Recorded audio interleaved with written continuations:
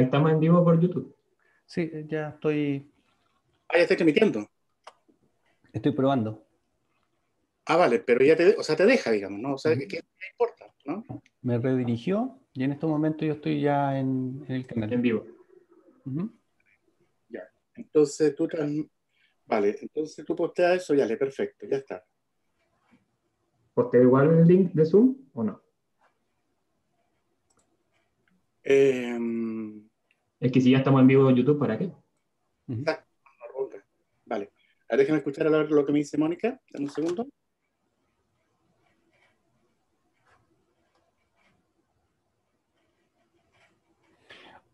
Todavía no dejo ingresar gente, ¿cierto?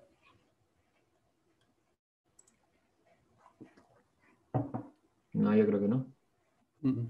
Yo partiría unos 10 minutos antes de esta cosa.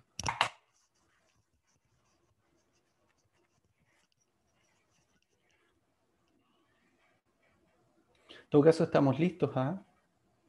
Estamos conectados, estamos viendo. ¿Aló? ¿A dónde? Elías, eso, dime, ¿se escucha sonido en YouTube o no? Dame un momento, lo veo al tiro. Ya le dije ya a Mónica que no cambiara ninguna contraseña, que no cambiara nada. No hay problema.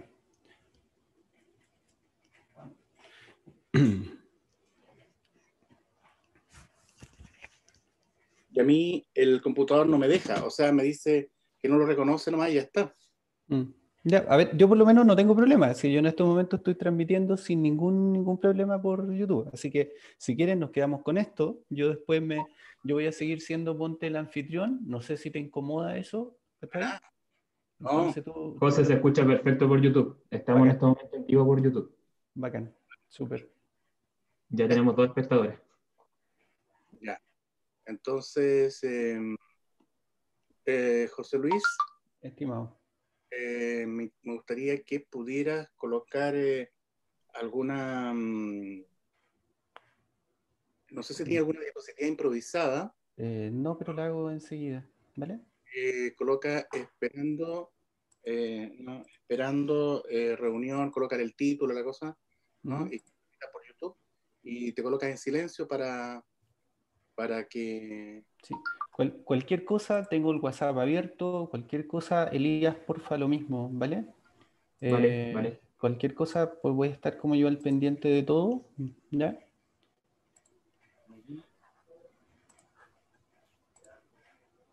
Claro, estoy esperando, en realidad ahorita estoy en el sitio web y normalmente yo podría entrar al correo también desde el sitio web, pero lleva de nuevo a la página donde quiere verificar que soy yo y aunque yo pongo la clave, a mí también me pone que la contraseña no es correcta. Si en tu computador no está funcionando tampoco, José, y verifica que en tu computador cuando estás intentando entrar a una cuenta, efectivamente estés queriendo entrar a la de admin@genoweb.org en lugar de que estés tratando de entrar a la cuenta José Pinto. José, 9:45, 9:50 damos ingreso. Sí, 9... No, espérate, yo le dije a Dan Gold que entrara a las 9:45. ¿Ya? 9:45. Oye, yo me voy a silenciar por cualquier cosa. Yo prefiero estar como al pendiente de todo lo que pueda estar ocurriendo, ¿vale? Comuniquémonos por WhatsApp, ¿vale? Ningún problema. Vale, entonces silénciate y... Déjame que estoy haciendo la diapo. Ya, vale. Te silenciaste, ¿no? Sí, ya la hice. Espera un poquitito. Ahora silenciate. Sí, tranquilo, papá. Tranquilo, perrín.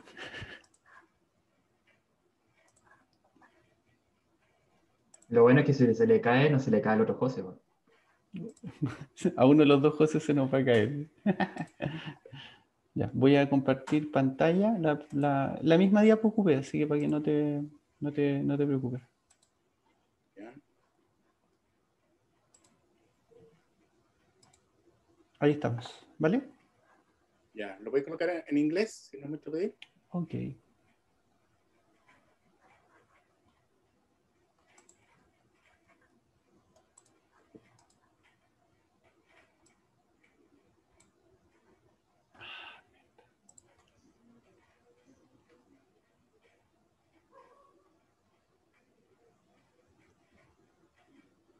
Me voy a silenciar un segundo.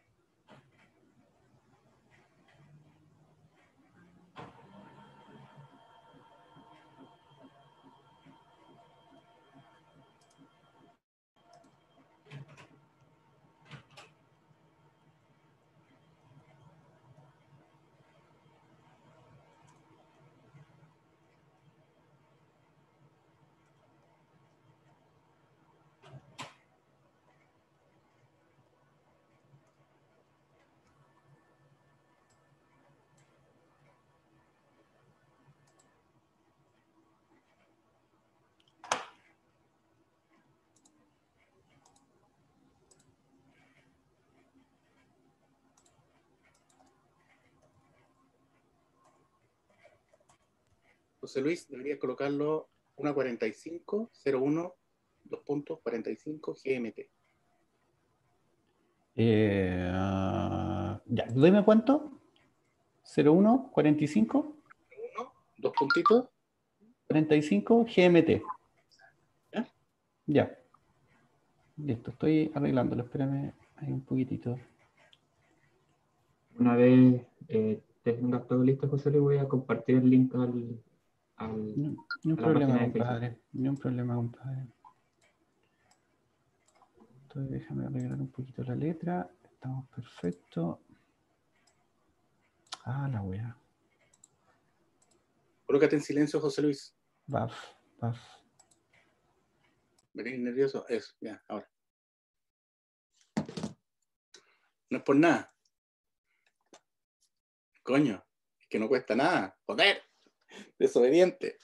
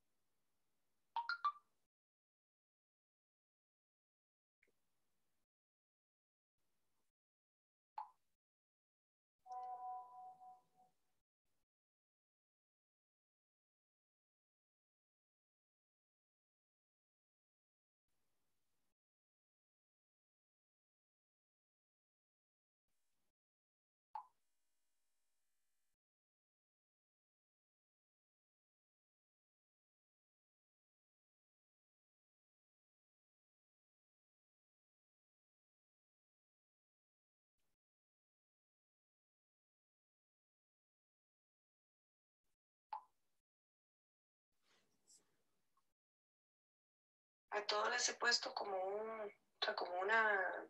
como un puesto, es decir, moderador, coordinador,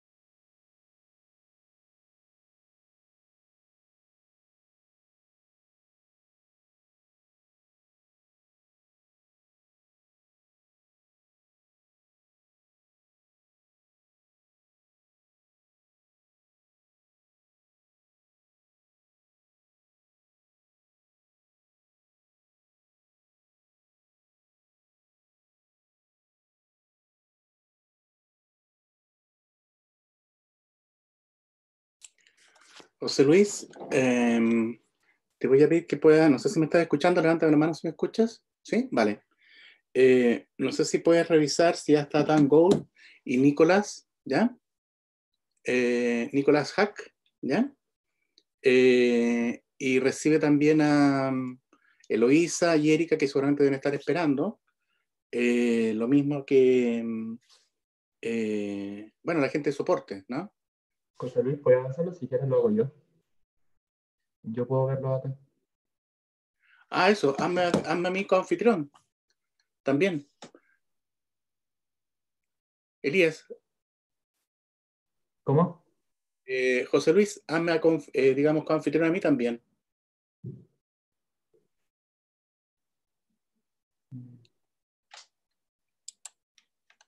Vale. ¿Lo haces Entonces, tú, José? 31 esperando. Sí, a ver, déjame ver. Eloísa, a ver, espérate. Admitir a Eloísa. Ya, estoy metiendo a Eloísa. Erika Celis, también admitir. Brigitte. Onur Selik. También invité al doctor Onur Selik. Bueno, se me pasó. Lo siento. Ahora a Nicolás. Aquí está Nicolás. Ya.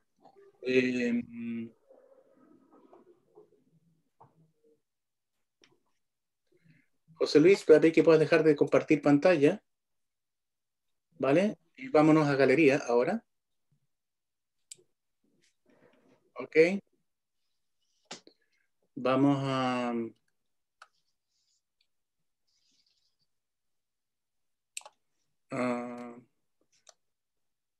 Nicolás. Le di el audio a Nicolás. A ver. Me falta... Hello, how are you? Good, how are you?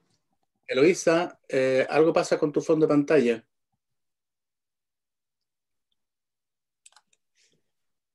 Te doy el audio. Eloísa, algo pasa con tu fondo de pantalla.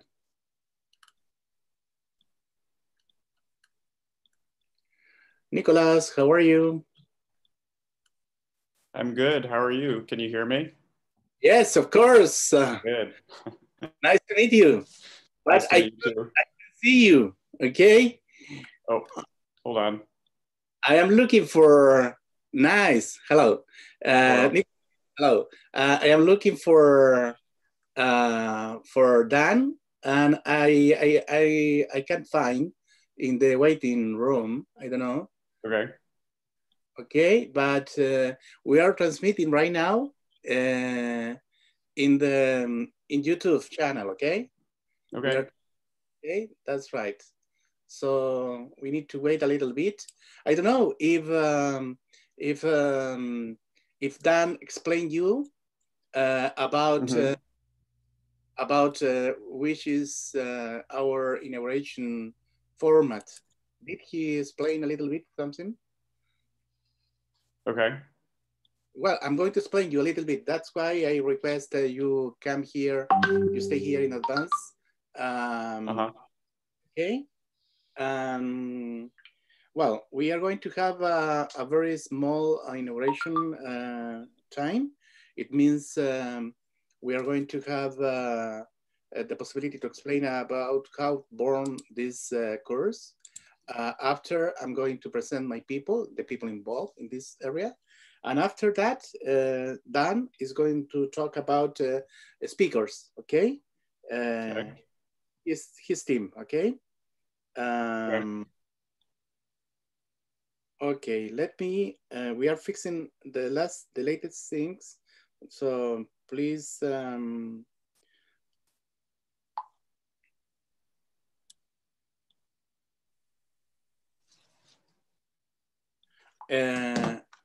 okay, so that is the idea, okay? Okay, this is your university, Yep. your hospital. My hospital. Oh yes, nice, nice, so big. It's in the middle of Chicago, so. Okay, but we are in a space bigger than your hospital, because we are in the universe. Can you look at?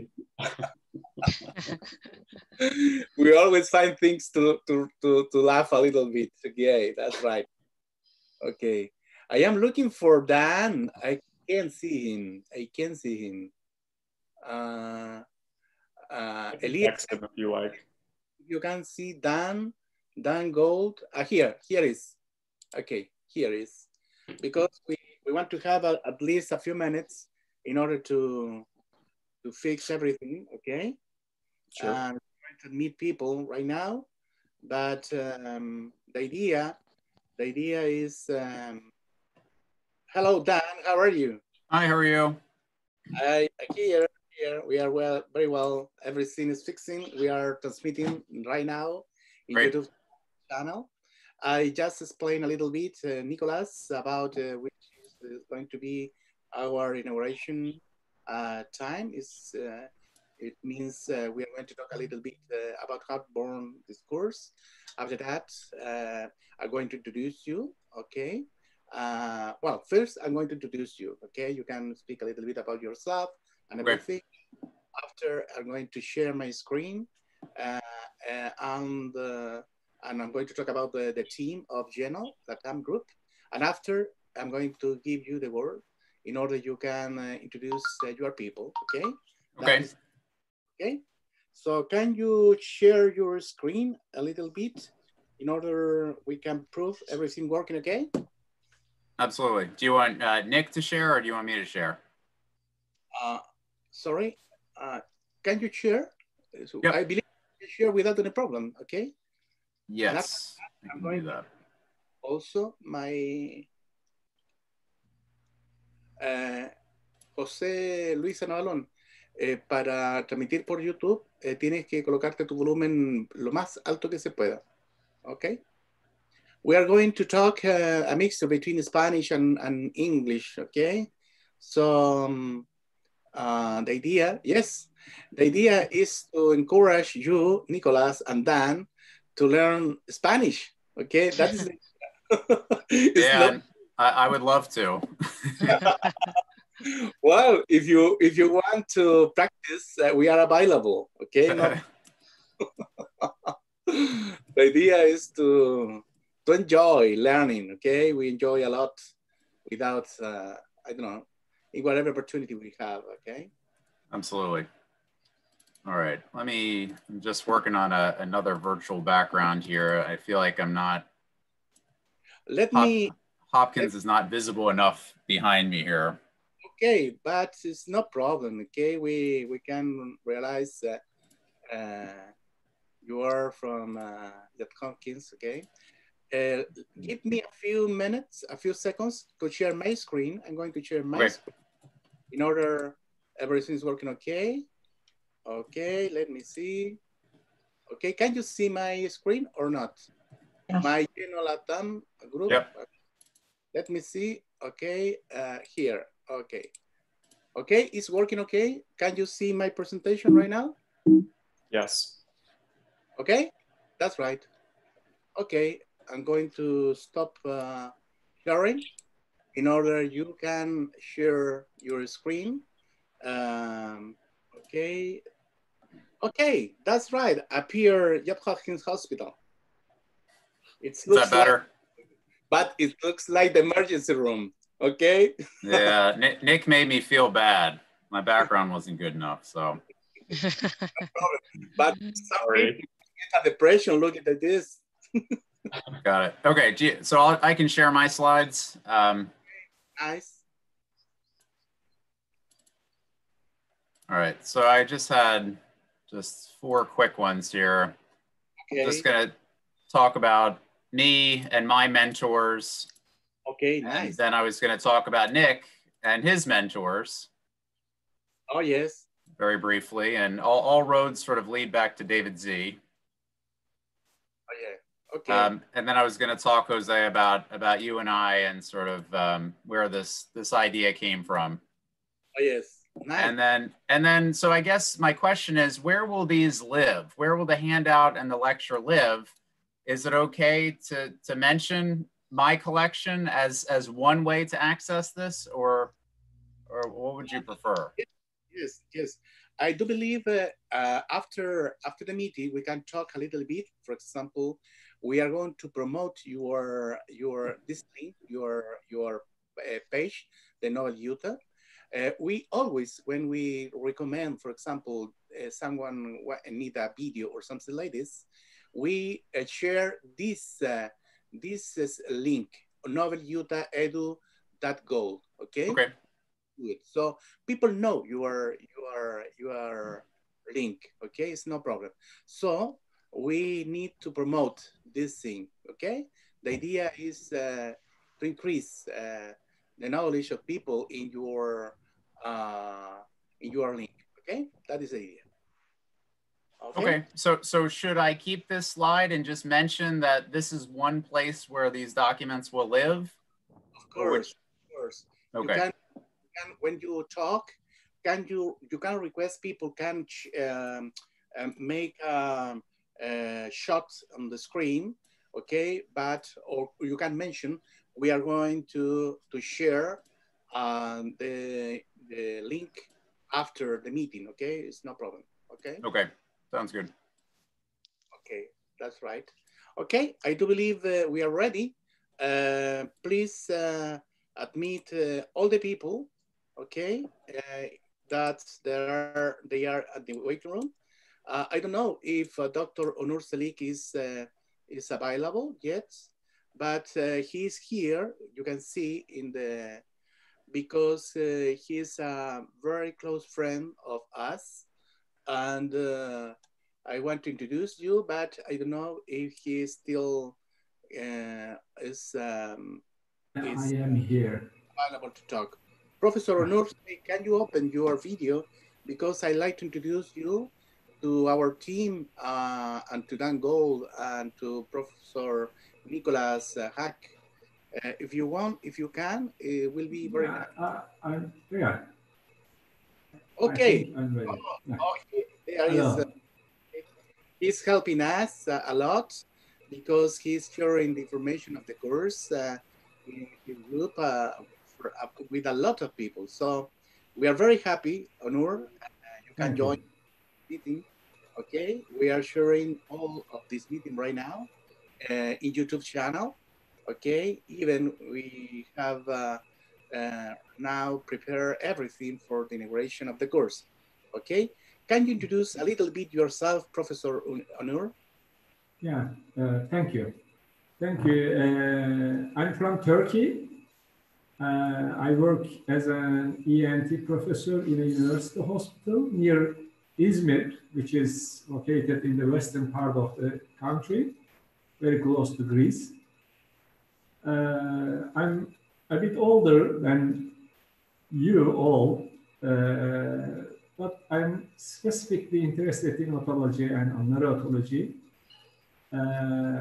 and very much interested in vestibular disorders and physiology also. So I'm happy to be here and see you all here. And I hope to have a good lecture here. Thank you for sharing your experience with us. Okay. We have about 2 minutes to start formal parts of the meeting. And I'd like to let you know, especially Nicholas, that is new here, that we are a group not only for sharing information in neurology. We work for unity between professionals around the world. That is the key of Genome. That is the difference, okay? We promote strongly the relationships between professionals. That's why we always have 3 parts of each meeting, because we are in study groups. We are not a group for lectures. We are in a study group. So we promote the interchange and relationship between people. Also, someone has the microphone. I'm going to silence everyone, and I'm going to give the audio only for the people who is going to talk. I'm going to give you, Dan, the audio, and Nicholas also the audio. Okay, please activate it. Okay. Well, I'm talking about we are a group for established relationships between professionals. And the idea is to work together, to work as a team. Okay, that is the idea. Okay, I do believe we are on time. No, and we have 2 minutes. I'm going to explain much more a little bit. So I was explaining we have 3 parts of each meeting. It means we have an informal part, okay? That is the informal part. After when we are on time, starting the formal part. And today we are going to talk about the inauguration, the opening lectures, okay? And after, we are going to have time for questions and doubts. That is a formal part too. And after we finish, and we restart an informal part where people sharing each other, okay? That is the idea. I'm going to talk a little bit in Spanish, okay, before starting. José Luis, quiero saber si ya estás listo, preparado para para transmitir, digamos. Ábreme, por favor, el audio. José Luis Anabalón. Vale. Hola. Quiero saber para poder transmitir ya en YouTube, ¿no? Sí, está todo listo. Todo funcionando, estamos correctos, así que solo esperamos la presentación. Vale, perfecto. Okay. Well, we are on time. It's 10 a.m. Chilean hour, GMT -4, and East Coast hour. So we are going to start with the meeting. Okay. First of all, I like to introduce Dr. Dan Gold in order all the people know that this course has been prepared as a team with Dr. Dan Gold and his team.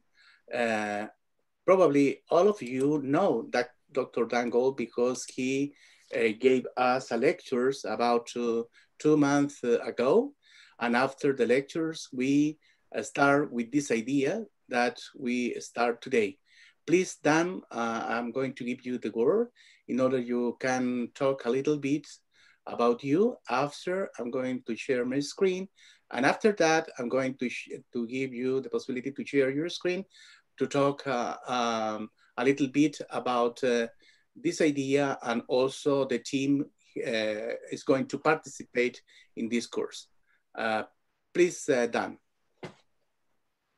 Great. Thanks so much. And it's an honor to be here, to be invited to collaborate with your society on this course, on this series of lectures.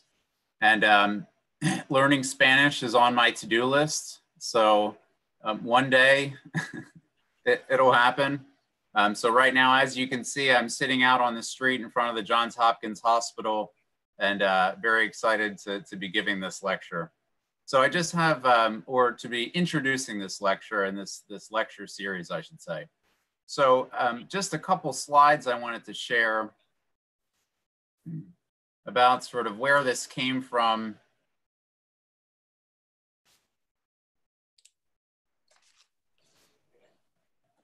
All right, so this is where I am. I'm at Johns Hopkins in Maryland, in Baltimore, Maryland. And my mentors, so Dr. David Newman-Toker, so the first patient with the acute vestibular syndrome, where the HINTS exam was applicable. And the first time I read about this HINTS exam, that's really what sort of won me over and made me interested in the field of eye movements and vestibular. Dr. David Newman-Toker, fortunately, is one of my current mentors and bosses. Dr. David Z, the guy who wrote the Neurology of Eye Movements book. I was then introduced to him as a neurology resident, and that was it. I knew that this was the path for me. So again, now I'm fortunate enough to be mentored by both of these excellent neurologists, vestibular neurologists, neurotologists, otoneurologists, whatever you want to call them. Dr. David Newman-Toker was also trained by Dr. Z. And what about Dr. Nick Hack? So he's in Chicago, Illinois, and his mentors are Dr. Tim Hain, Northwestern University. He's at Northwestern, fingers crossed, maybe he'll He'll be with us for at least a year at Johns Hopkins next year, but we'll see.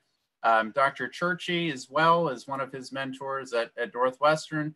And not surprisingly, Dr. David Z makes another appearance here at Johns Hopkins. He trained Dr. Hain. Dr. Hain trained Dr. Churchy, and now these are Dr. Hack's mentors. So again, all of these roads sort of lead back to Dr. David Z for neurologists who have an interest in the vestibular system or eye movements in the United States and all over the world. So how did we get here? So I was in Chile a couple years ago. I gave talks. I met Jose. We exchanged some emails over the years. Last year, I was in Brasilia. This week, I would have been in Sao Paulo for my third consecutive trip to South America in 3 years, which I was very much looking forward to. And then something happened. Jose and I came together, exchanged some ideas, thought about kind of what is lacking with regard to training of ENTs and neurologists who are interested in the world of vestibular neurology. And this is how the idea for this course came about. So just to let you know, through my collection, the North American Neuro-Ophthalmology Society, this virtual education library, what we're going to do, this is going to be one place where these lectures, links to the lectures will live, as well as the handouts. So all of the speakers will create a sort of 1 to 2 page document, a handout to accompany the lecture with additional reading and sort of, I think that'll be a nice supplement to this lecture series. So questions, concerns, if you like the course, email me. If you don't like the course, email me. And this is our first attempt at this. So we are very much open to ideas. I hope you enjoy it. I hope you find it useful. And it is an honor for me to be collaborating with your society. Thank you so much. And without further ado, I'd like to introduce Dr. Hack, who's an excellent neurologist at the Northwestern University in Chicago. As I said, and let me unshare here. And again, he's doing an excellent job. He just started as a neurologist at Northwestern, and he already knows 150% more about the vestibular system than any other neurologist, but hopefully he will choose to do his ocular motor and otoneurology fellowship with us next year at Johns Hopkins. And he's excellent. No doubt in my mind that he will soon be one of the leaders in the field. So without further ado, I'd like to let Dr. Hack take over, or at least his lecture. Sorry, Jose, I'm not sure which of those is going to happen first. Okay. Thank you very much, Dan. Welcome. And we are very happy to start with this course. Very, very happy. I do believe this is a new time in our group. I like to say thanks for you, to your effort, and also for Nicolas to prepare everything. Okay, I'm going to share the screen in order to talk a little bit about our group and what we are doing and how it's born, okay? That is the idea of, I don't know if you can share my PowerPoint. Can you see my PowerPoint? Yes, it's working, okay. That's right. Okay, well, as a matter of fact, Geno Group is a group that born about 3 years ago with a very small group with 8 people. But right now we are over 900 people, okay? After COVID time, we grow a lot. We have today the possibility to start with this course because we talked after the lectures of Dan Gold about 3 months ago to talk about how he can help our group, because we talk about an article, a very famous article about ocular tear reaction. And I explained to him that for us it's very difficult because of the language and also because this topic is very difficult to learn. So how we see different possibilities to learn this thing, and he offered us the possibility to start with this course. So that's why we are very happy, because after a preparing of a couple of months, we designed this very, very interesting course that was organized by Daniel Gold. Okay, so we want to say thanks to the people of General Latam Group, who works very hard to prepare everything. In the area of the webpage, we need to say thanks to Dr. Monica Davila. She's an ENT from Costa Rica. Also, Dr. Mariam Fuentes prepared everything about subtitles. We need to say thanks also to Dr. Erika Celis and Dr. Eloisa Toledo. They are from Mexico, and she's going to be and to become the moderators of our lectures. And finally, we need to say thanks to Jose Luis Navalon and Elias Villagran. All of them are medical technicians from Chile. And that's why we do this thing. We do this special course. And right now we are going to inaugurate formally this course. Okay, so we are going to start sharing the video, the simultaneous video. Okay, Jose Luis, please start the sharing the video. Okay, we prepare this video with subtitles in Spanish in order people can understand better the information. Okay, please go ahead, Jose Luis. Activate your audio, please, in order we keep our communication. Okay, thank you very much for everything. Daniel, I don't know if you want to talk a little bit before start video, or Nicolas can talk a little bit before start the video. I'm giving you the audio. I don't know, but any comments or something like this? I don't have too much to say. It's an honor to be here. Thank you for inviting me. That's all. Okay, thank you, Nicolas. Okay, Jose Luis, please start sharing everything. Okay, wait a moment, please. I'm started for it.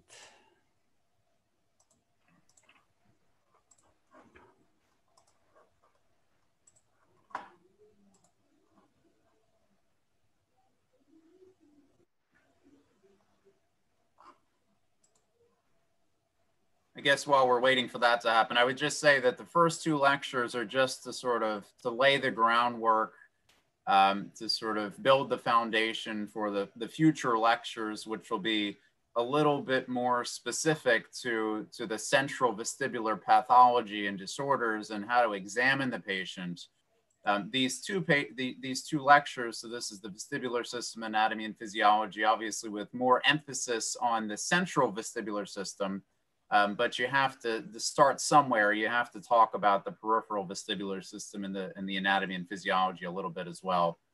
So the next talk will be ocular motor, and again, then the bedside exam, how to examine these patients, what's normal, what's not normal, and then we'll sort of really get into the nitty-gritty to the specifics. Okay. I'm ready.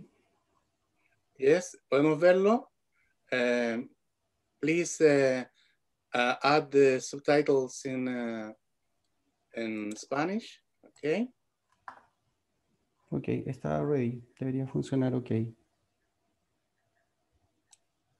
¿Comenzamos? Okay, go ahead, please. Thank you, Dan.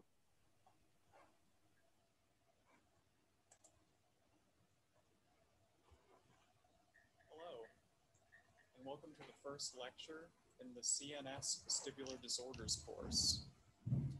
My name is Dr. Nick Hatch. I am a neurologist here at Northwestern in Chicago, and I am undergoing special training in otoneurology.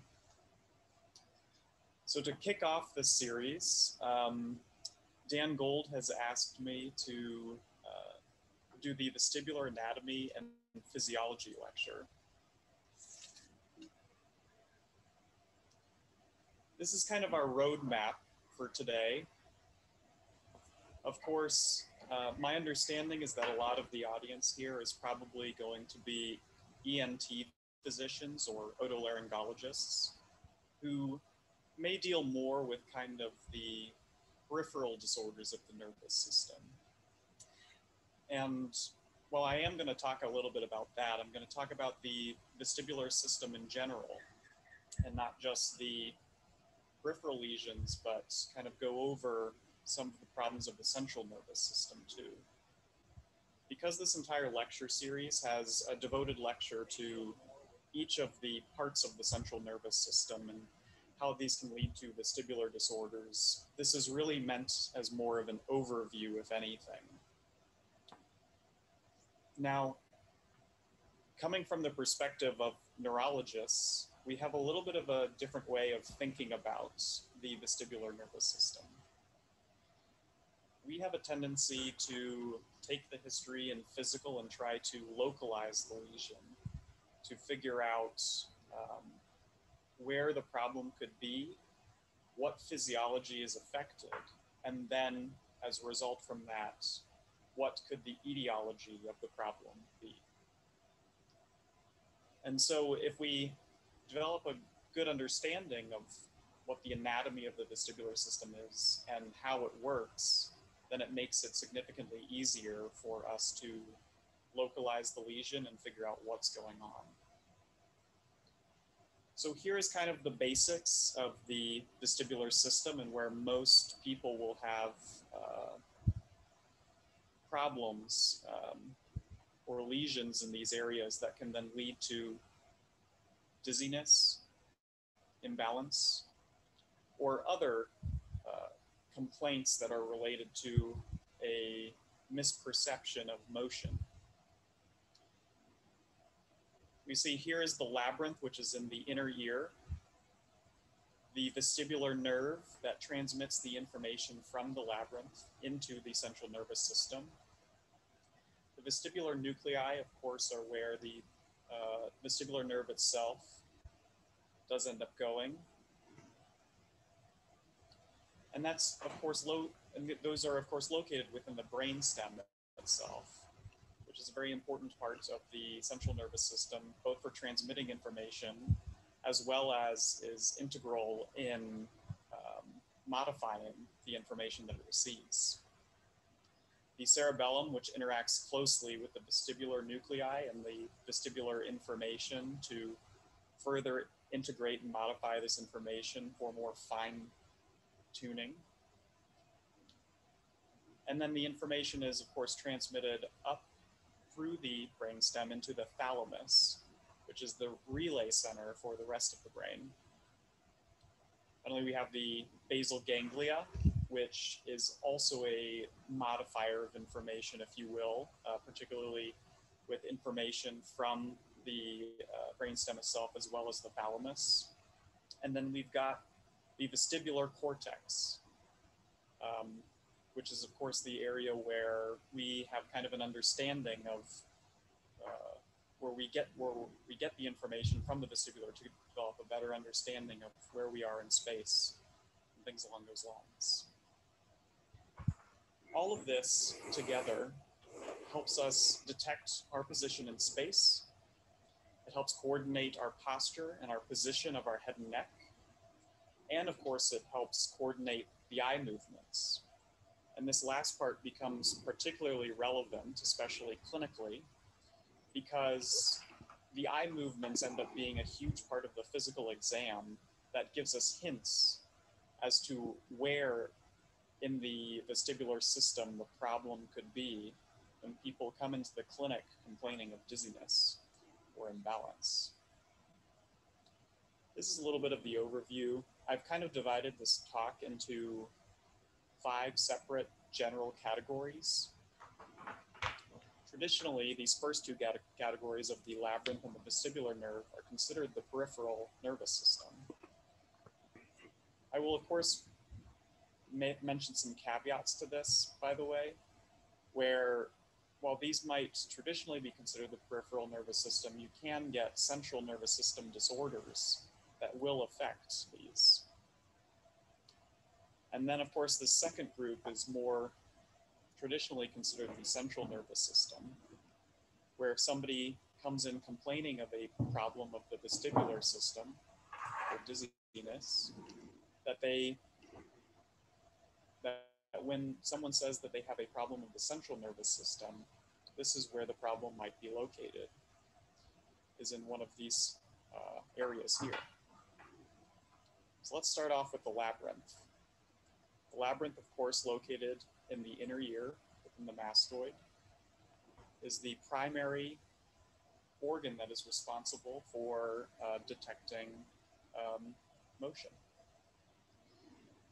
The labyrinth, of course, comes in two parts, the semicircular canals and the otolithic organs. Just starting with the semicircular canals themselves, these are what detect angular acceleration.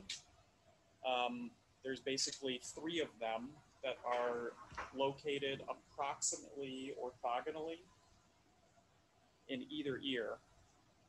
And the reason why this is important is because if you have it in all three dimensions, then each of these semicircular canals can then detect angular acceleration as one moves their head in various directions, such as this, this, or this.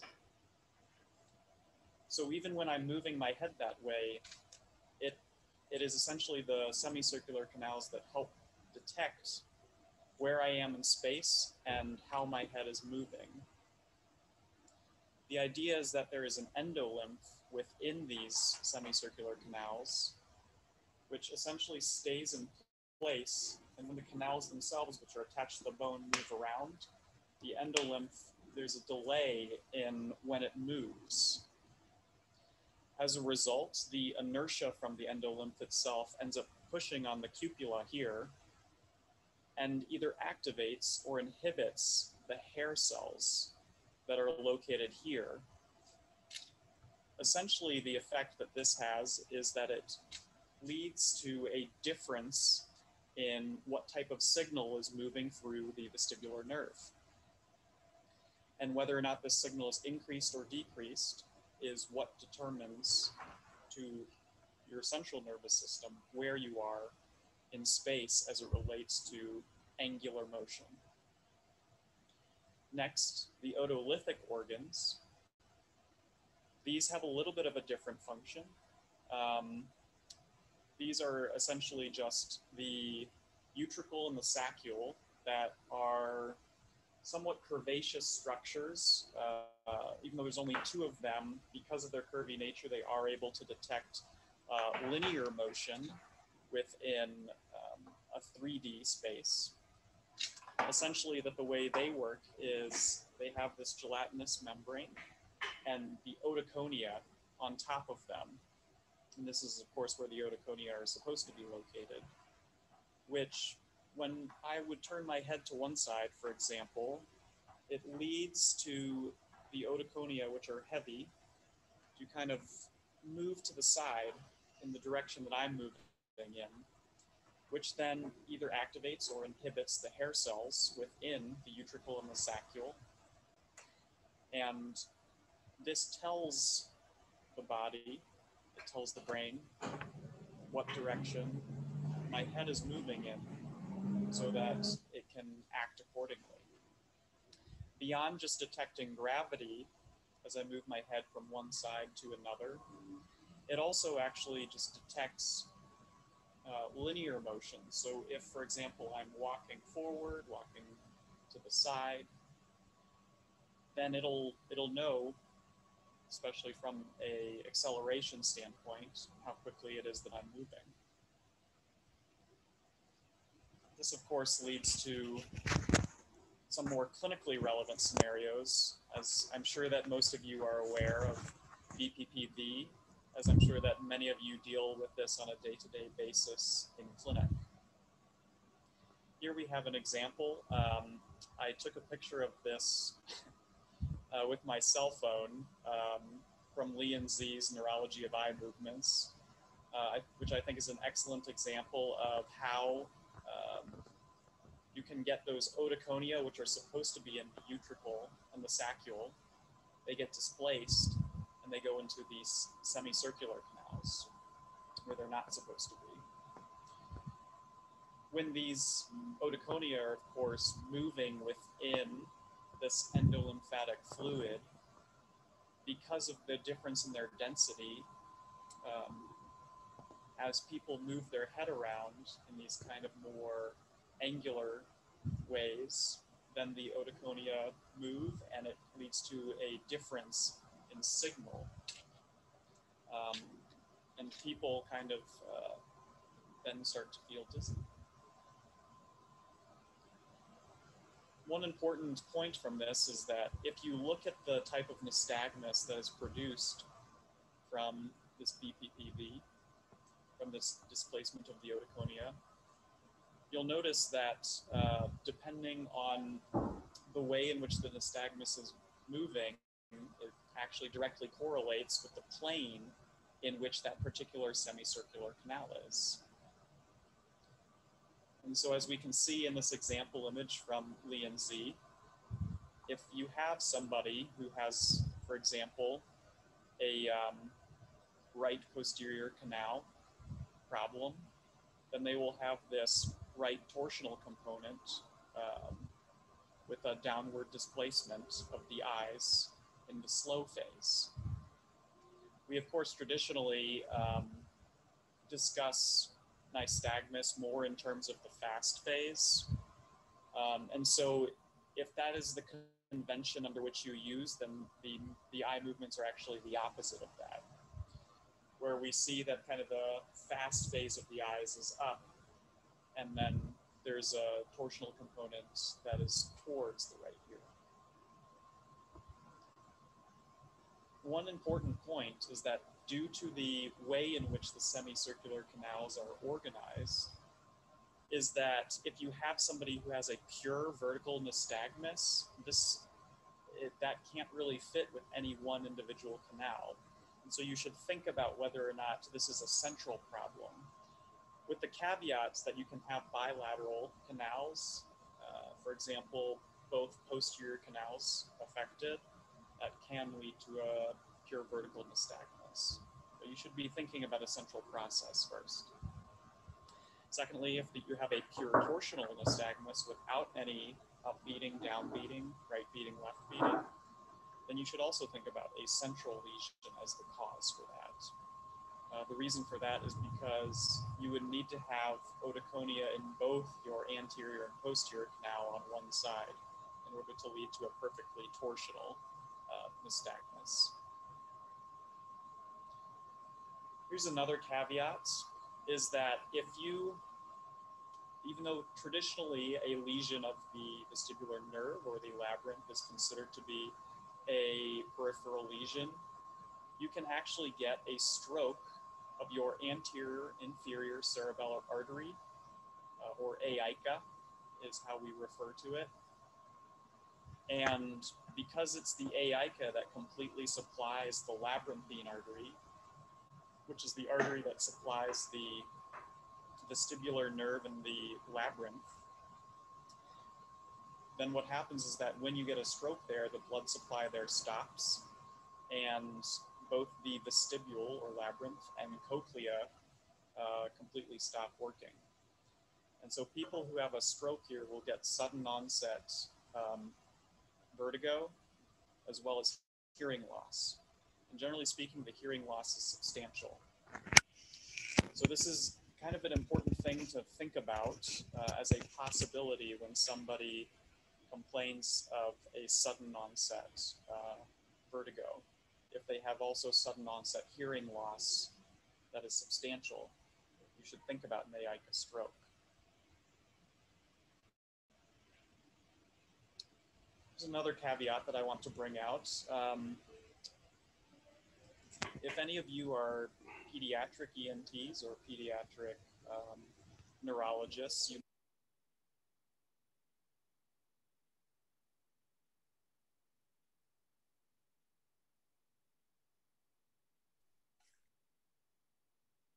Okay, we don't have audio.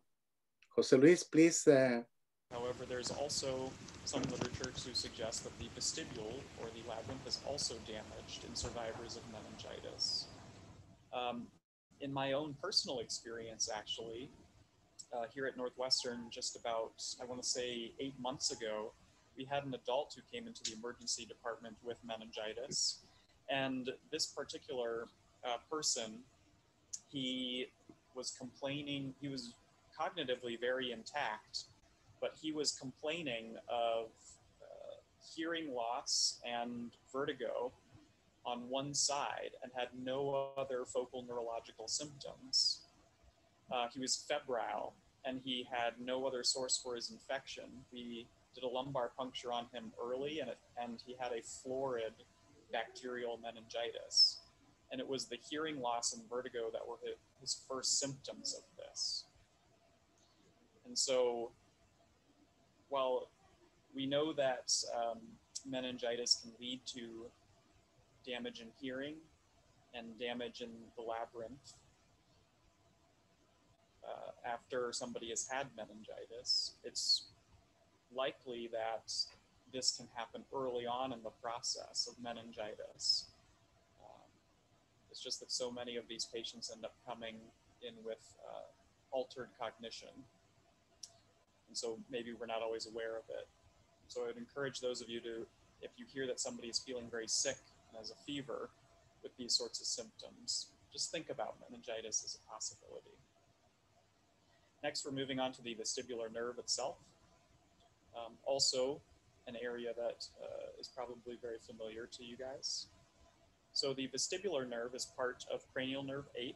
Cranial nerve 8 is a combination of both the vestibular nerve and the cochlear nerve.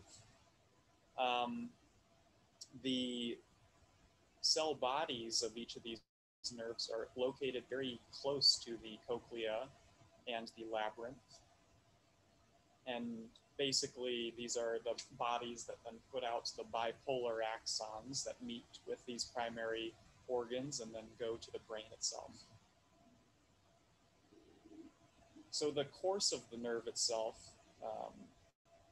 it joins pretty quickly with the 7th cranial nerve, or the facial nerve, before exiting the internal acoustic meatus, which is, of course, an opening from the mastoid bone into the skull, or into the interior space of the skull itself, I should say. It traverses the skull within the subarachnoid space itself, and it's important to realize in case anybody has problems with the subarachnoid space. As it's traversing along the bottom of the skull, it then takes a dive down into the area where the brainstem is before entering at the cerebellopontine angle within the pons itself, before synapsing onto the vestibular nuclei. So the reason why I bring up the course, once again, as neurologists, we like to think about the anatomy to figure out where the lesion is. And so one important thing to remember is because this nerve takes a dive through the internal acoustic meatus, you can imagine that there are diseases of the bone itself that can then impinge on the vestibular nerve. For example, osteopetrosis, multiple myeloma, osteosarcoma. If you get somebody who has both a cranial nerve 7 and 8 palsy, you want to think about this possibility.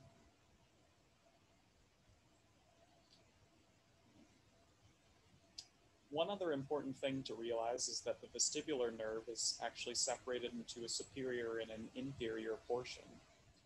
Generally speaking, the superior portion of that nerve runs closer with the facial nerve, and then the inferior portion actually runs with the cochlear nerve. The superior division of the vestibular nerve is the one that transmits the information from the utricle, as well as the anterior and lateral canals. And then the inferior portion generally transmits information from the posterior canal as well as the saccule. The reason why this is kind of important is because in vestibular neuritis, which is a very common cause of sudden onset persistent dizziness, is that the superior vestibular nerve is the one that's most commonly affected.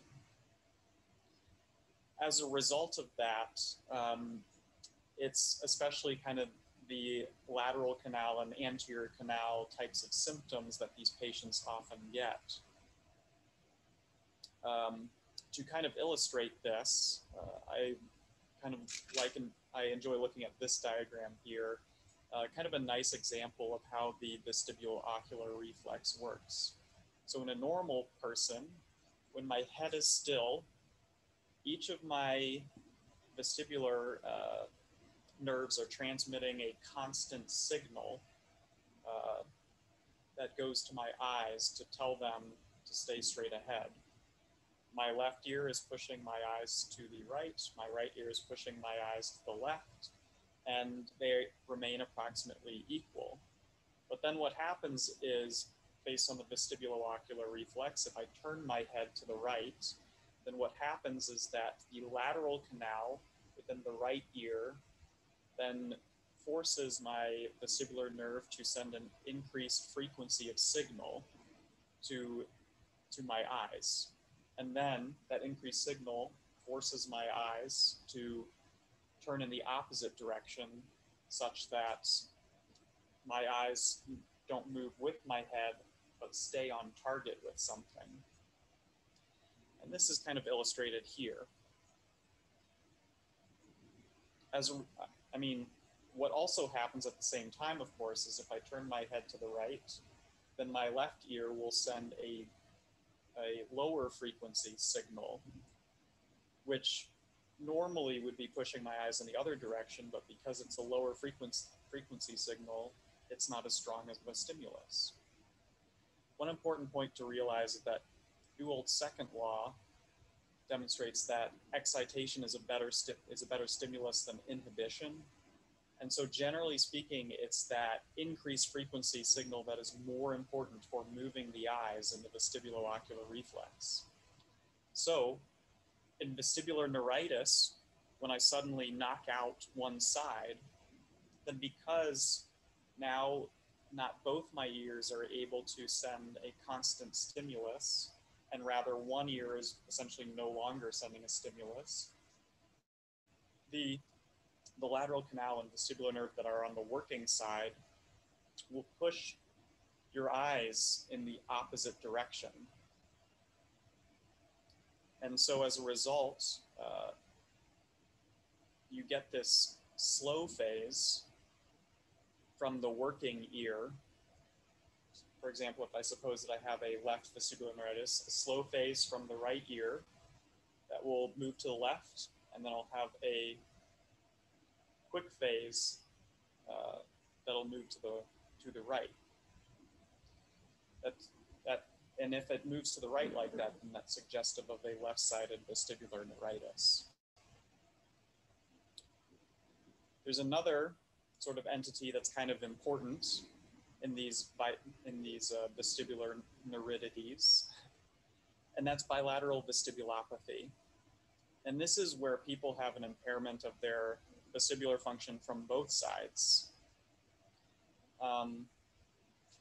There's a variety of different causes for this. Of course, one of the most well-known ones is if patients get gentamicin, then they can have bilateral vestibular loss. About 1/3 of people who have bilateral vestibular loss have this. About half of them, we actually aren't really sure what the cause is.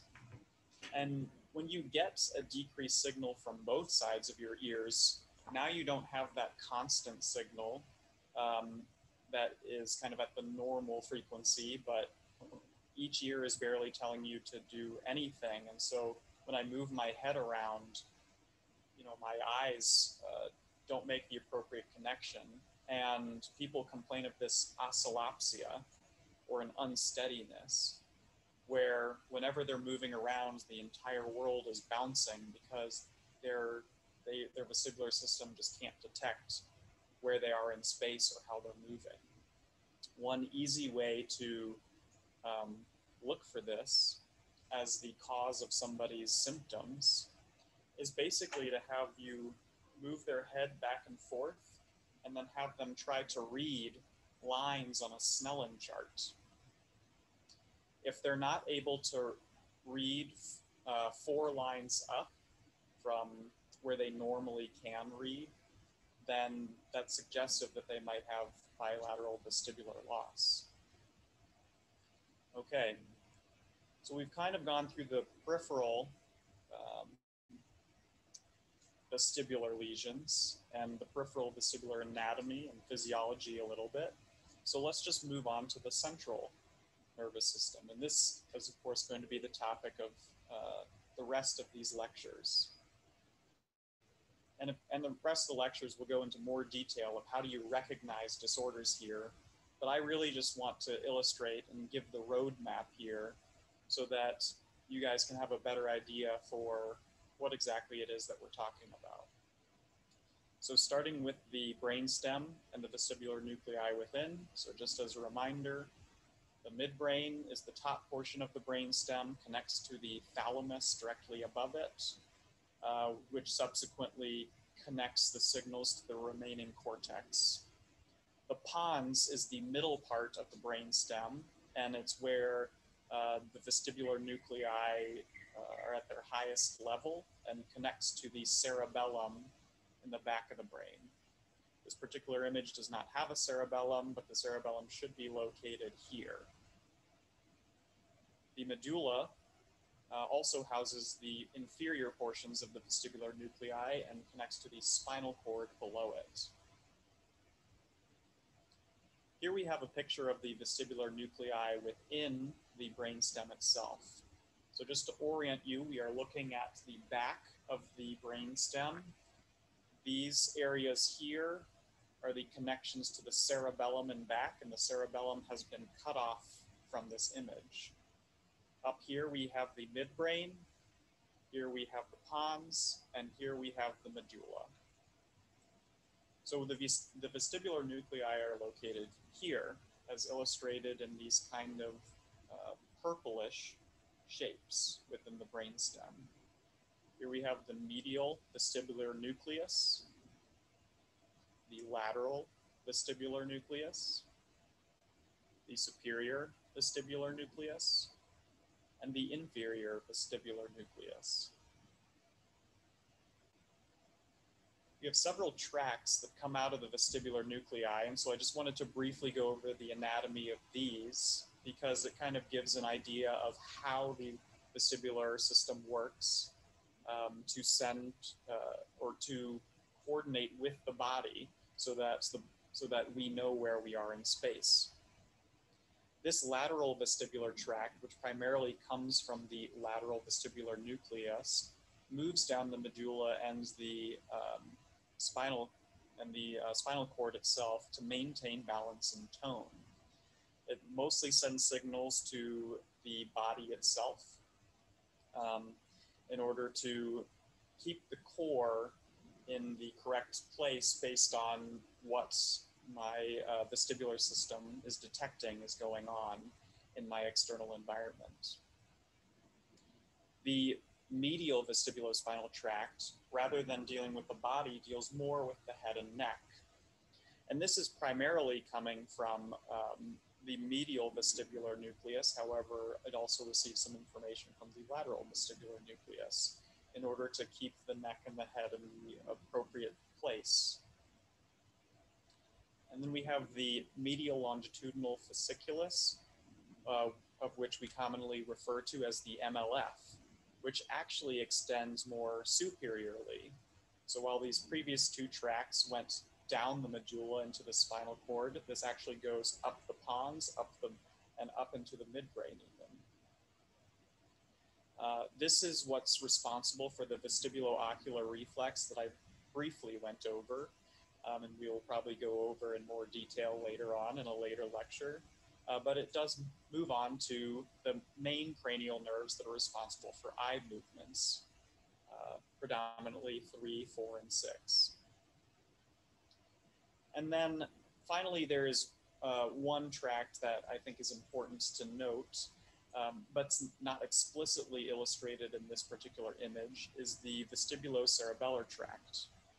The vestibular nuclei here actually move through these peduncles into the cerebellum, and the connection between the two, which does go back and forth, is responsible for the fine-tuning of these vestibular signals. So these are 4 of the main tracts.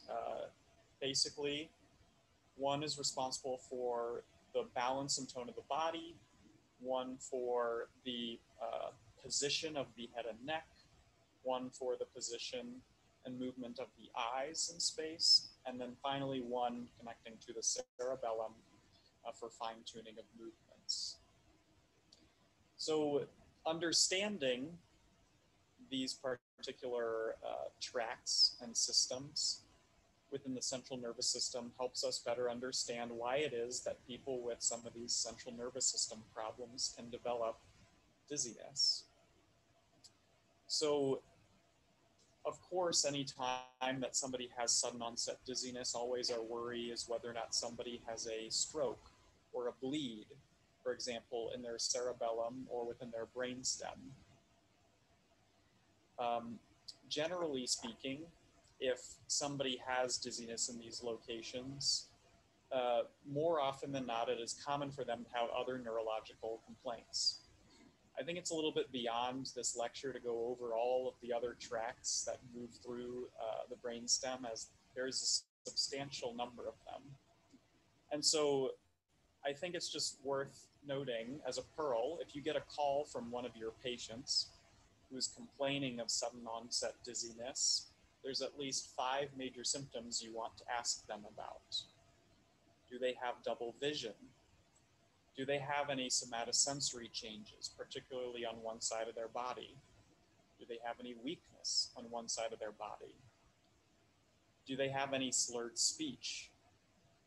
Or do they have any incoordination of movements? If a patient says yes to any of these questions, this should be an emergency until proven otherwise, and they should go to the emergency department if they are complaining of sudden onset dizziness.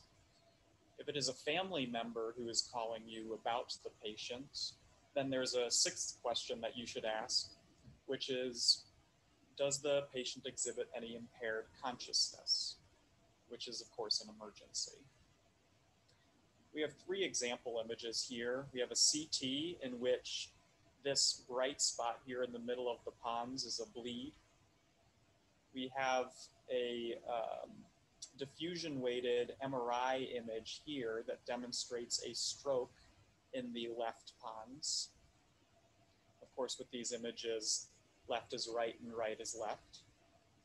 And then here, this is somebody who probably doesn't have a sudden onset dizziness, but perhaps has a slowly progressive dizziness, who I'm guessing has developed some of these other symptoms, who actually has a large vestibular schwannoma is what it turned out this was. There's a couple other structures that I just want to make you aware of in the brainstem itself. My apologies, my camera's cutting off here. There we go. The nucleus prepositus hypoglossi, which I will now refer to as NPH, and the interstitial nucleus of Cajal, or the INC. I'm just going to move this back. The NPH is largely responsible for horizontal gaze holding. It's located kind of within this pontomedullary junction area. The INC is largely responsible for vertical gaze holding. By the way, both of these are a little bit of oversimplifications of what these are and what they do, but they're good rules of thumb. You may hear us kind of refer to something called the neural integrator, which is largely responsible for holding the eyes steady such that when I look right, look left, or up and down, I'm able to keep my eyes in those positions without any kind of nystagmus or slip of the eyes themselves. It's these two structures, as well as the vestibular nuclei and the vestibulocerebellum, that are largely responsible for our eyes being able to hold a steady gaze. And so if anybody has a lesion in any of these areas, whether that's a stroke, a tumor, or something else, then they'll often not be able to hold their eyes steady. And this is why the ocular exam of these patients becomes so important for figuring out what the problem is. So it's important to realize that if somebody has a lesion in any of these areas, then they might have nystagmus and they might complain of vertigo. The details of what type of nystagmus I'm going to defer to for future lectures. Another thing to point out is that it's not just individual lesions of these areas, but certain toxins that can also affect these various structures. So for example, if you have patients on certain anti-epileptic drugs or anti-seizure drugs, or lithium, to just give one other example, that might impair the ability of these structures to work as they normally would. And you'll notice that patients who take these medications may have problems with holding a steady gaze, especially in eccentric gaze. Moving on to the cerebellum itself. The cerebellum is largely responsible for trunk control, posture, gait, and coordination of movements in general. On the exam, a lot of times what we end up looking for is ataxia or dysmetria, basically problems with coordination of movements, problems with the rhythm of movements. It's actually the intermediate hemisphere located here that's responsible for our arm and leg movements. And a problem of the intermediate hemisphere is what can lead to an ataxia on finger, nose, finger testing, for example. Whereas the lateral hemisphere is more higher order motor planning of the extremities and is responsible for some cognition, although that's kind of difficult to test for clinically, quite frankly. The vermis, or the central portion of the cerebellum, is largely responsible for trunk control. And somebody who has a problem with the vermis of the cerebellum, you may notice that if you just have them sit, then they kind of sway and can't really keep steady control of their trunk. Now, there's various parts of the vestibulocerebellum, or parts in which the vestibular nuclei and the cerebellum regularly send signals back and forth to each other, that is primarily responsible for equilibrium and balance. It's not difficult to imagine that all of these functions are kind of interrelated. So the inferior vermis itself, as well as the flocculonodular lobes, are responsible for regulating balance and eye movements. So once again, the eye movements end up being a very important part of the exam to figure out if there are lesions within these areas. And of course, the next parts are the flocculus and paraflocculus, which are located here. I apologize, I didn't label this area here, but this is the flocculus that are largely responsible for receiving visual input and thus can help with the eyes in controlling smooth pursuit eye movements. In other words, kind of making sure that the eyes move fluidly. So there's many lesions of the cerebellum that can lead to eye problems or these complaints of dizziness or imbalance. At least in my personal experience, a lot of the time it's more imbalance that people tend to complain about rather than dizziness. You can have people with cerebellar tumors, and then there's other kind of degenerative diseases such as spinocerebellar ataxia, multiple system atrophy, that largely affects these areas. You can have some interesting paraneoplastic cerebellar disorders that not only affect the cerebellum, but the brainstem itself. including a portion of the brainstem called the superior colliculus, in which patients will also get this opsoclonus, which is another way of saying that the eyes will just dart in every which way in no organized or coordinated fashion.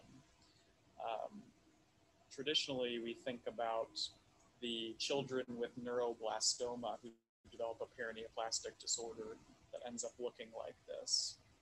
However, actually just on service, I want to say 8 months ago or so, we had somebody who had a paraneoplastic cerebellar process from anti-Yo antibodies that had this similar eye movement problem, actually. Of course, there are toxins that can also lead to this, and then infections of the cerebellum that can also lead to similar complaints. If you have somebody who has been drinking alcohol every day of their life for quite a lot of time, then it's possible that their cerebellum may actually look like this. In this particular example, this is actually somebody who has had seizures for all their life and they've been on phenytoin for decades. Unfortunately, can also have that as a side effect. So finally, we want to move on to the thalamus, the basal ganglia, and the cerebrum. Circled here is the thalamus. So once again, the thalamus is the relay center of the brain, where most of the signals from the brainstem move up through before going to the rest of the cortex. The basal ganglia is kind of the surrounding structures, and it leads to some modification of the information that's received by the thalamus. And then the cerebrum, which houses the vestibular cortex itself, that ultimately is more for higher order understanding of where we are in space. So starting with the thalamus here, the thalamus is basically two egg-shaped structures that are on top on either side of the midbrain. Once again, it's kind of the relay center for the brain. Most signals that go from the brain into the brainstem or from the brainstem into the brain move through the thalamus. And so one interesting rule of thumb that neurologists have when they think about problems of the thalamus itself is that any problem with the brain can be mimicked as a problem in the thalamus. So in other words, if you get a stroke in the thalamus, for example, if it's at the right location, it can look like almost any other kind of stroke from any other part of the brain. And one interesting problem that, of course, has been documented in literature is that patients who have a stroke of the thalamus can develop this thalamic astasia, where they have an ocular tilt reaction. They perceive this kind of rotational motion, which is typically something that you might think more from a midbrain lesion, but people who have a thalamic stroke or hemorrhage can get the same sort of thing. So certainly that's something to think about. Next is the basal ganglia, which is kind of outside of the thalamus, above, below, on either side. It consists of several structures. It consists of the caudate nucleus, which is kind of this long snake-like structure around here. The globus pallidus, which is located kind of more just laterally to the thalamus here. It's represented by these purple blobs here. And the putamen is this area here that's outside of these purple blobs. And then finally, we've got the amygdala, which is, of course, located down here in the temporal lobe, and the nucleus accumbens and substantia nigra down here. There's a lot of functions of the basal ganglia, really, and usually when we think about problems with the basal ganglia, we think about people who have various movement disorders. It's responsible for the control and regulation of voluntary motor movements, procedural learning, habit formation, cognition, emotion, as well as eye movements. And so people with lesions of the basal ganglia will get certain classic types of eye movement abnormalities. Beyond just eye movement abnormalities, sort of one of the classic diseases that we think of the basal ganglia as Parkinson's disease, in which there's a degeneration of the nigrostriatal neurons within the substantia nigra. And of course, progressive supranuclear palsy as well is a kind of similar disease process. Both of these patients will actually complain of imbalance in which they actually are not able to always walk properly without kind of noticing that they're falling over backwards, and this is known as postural instability. Presumably these are problems within the basal ganglia or substantia nigra. I actually went on an extensive literature search to try to figure out exactly where postural instability localizes, and it's quite difficult. But or quite difficult to figure out where that is. But these patients, they'll complain of imbalance, and you'll notice that you actually can't, that they can't seem to maintain their posture at all times and will spontaneously fall backwards. And so anytime that you get somebody who has this sort of problem, you want to think about whether or not they have Parkinson's disease or PSP. So finally, we're moving on to the vestibular cortex. This is the part of the vestibular system that integrates the information about your location in space and movement for higher order understanding. We actually think that it is located bilaterally on either side of the brain, but that it's primarily your non-dominant hemisphere or right side that is processes more of the vestibular information. And so this is known as the parieto-insular vestibular cortex. And basically you can see it's kind of located within this part of the brain where you've got your parietal lobe here, your frontal lobe here, your temporal lobe here, and it's kind of tucked into this structure here for the most part. This part in here is known as the insular cortex, and we believe that the vestibular cortex is located within here, while also kind of being within parts of the frontoparietal area here and the superior temporal gyrus here. You may have heard that hearing is in Heschel's gyrus, which is actually located on the right side of the brain, approximately here. It's on the superior temporal lobe in the posterior portion. And we think that the vestibular cortex is kind of located right around that. In the same way that the cochlea and the labyrinth are located close together, it seems like as though both of them are located in similar spots within the cortex itself. There's one other area of the brain I just wanted to make you aware of, which is the parietal lobe, and that's responsible for sensory integration.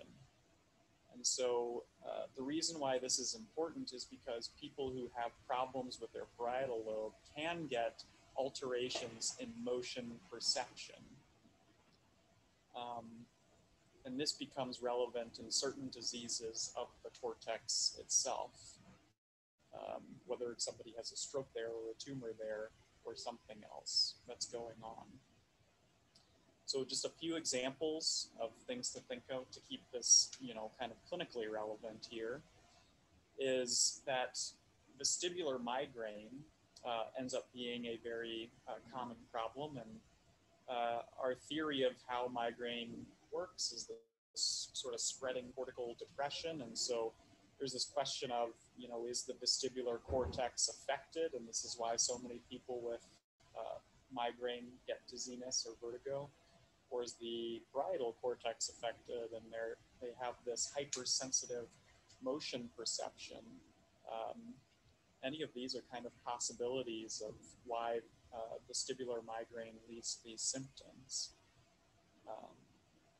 Another thing, this is a bit rarer, but you can have people who have episodic dizziness that's associated with sensory and motor symptoms, especially positive symptoms such as shaking or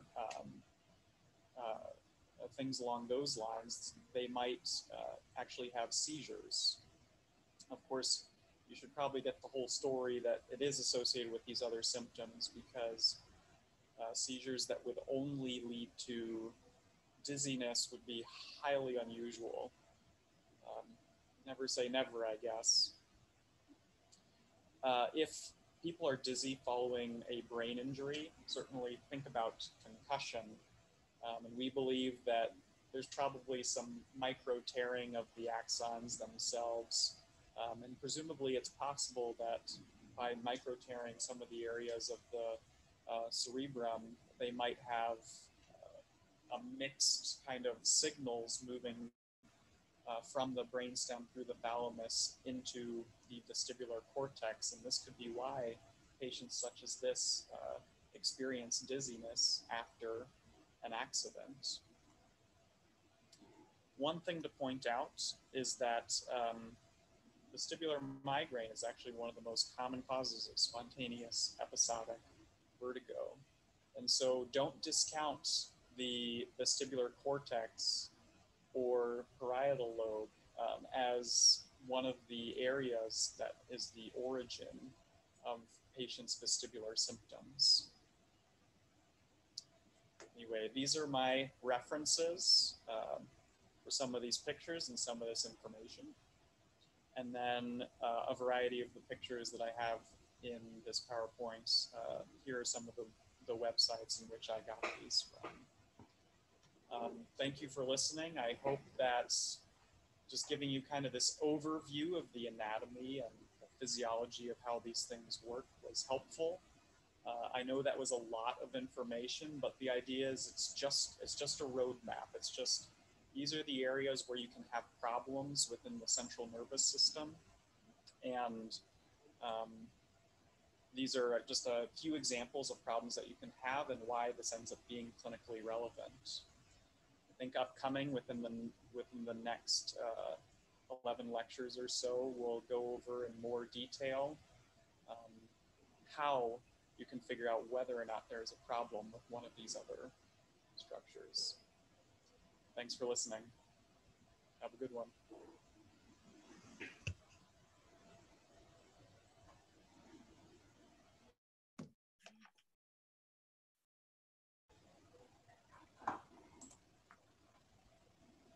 Hello, thank you very much for everything. Right now, well, we need to give an apologize because we didn't share the video with the subtitles, but in the chat will be available for everyone, and the subtitles will be in several languages. The subtitles were reviewed in English and Spanish, and also with the link will be available in over 100 languages, okay? So right now we are going to give the word to Dr. Erika Salis. Please authorize your video, your audio, sorry, okay? And Dr. Eloisa, and they are the moderators of the lectures, okay? Eloisa, please, okay, right? And now you can manage the questions and doubts. Please go ahead, Erika. Okay, thank you so very much. Good morning, Dr. Gold, Dr. Hack. I love the lecture. I think it's very practical. We have many people from all over Latin America. We have people from Brazil, Venezuela, Honduras, Mexico. And we're very pleased that we have all over almost 400 people here in this lecture. So we're very proud of that. There are not still so many questions here at the chat. I will ask anyone in the public that would like to make a question. Please open your videos and your audios. If there is no questions, I will go further and ask some questions.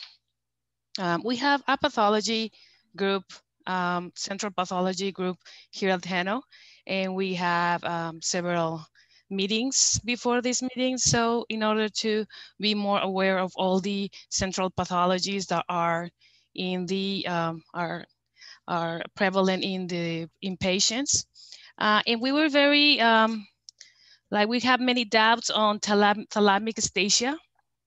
I don't know if you can further the concept of thalamic dystacia. We couldn't really get to it. I don't know if you would like to further answer or define this pathology, if you'll be so kind, Dr. Gold, Dr. Hack, whomever you decide. Okay, go ahead. Yeah.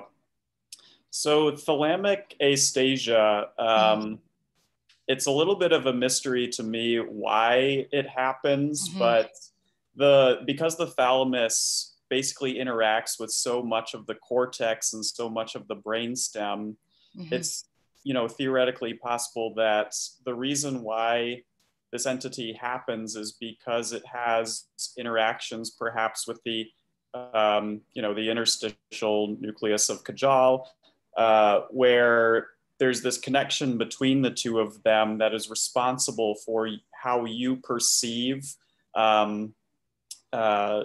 basically the environment in a 3D space. And if this connection is broken, that people have a tendency to get this ocular tilt reaction, where they kind of see the world as kind of moving towards the side. The exact details of why it's tilting, to be honest with you, I don't know that I fully understand. It's just something that's been well described in stroke literature, especially where people who have strokes in the thalamus can get this entity. So they do feel that the surrounding, the environment is moving, and they do have, I think they do have skew deviation also? Generally speaking, yes. Okay. And I would like to ask another question if you let me. I have had like 2 patients with mega or enlarged cisterna magna. I don't know if that's the right form to say it. And both of these patients had dizziness, but I didn't know if this enlarged cisterna magna will be part of the dizziness or just an incidental finding. I looked it up, and some papers will say, no, nothing to do, it's incidental finding. And the other ones will even say that it will have cognitive impairments. I don't know if you have any experience with that.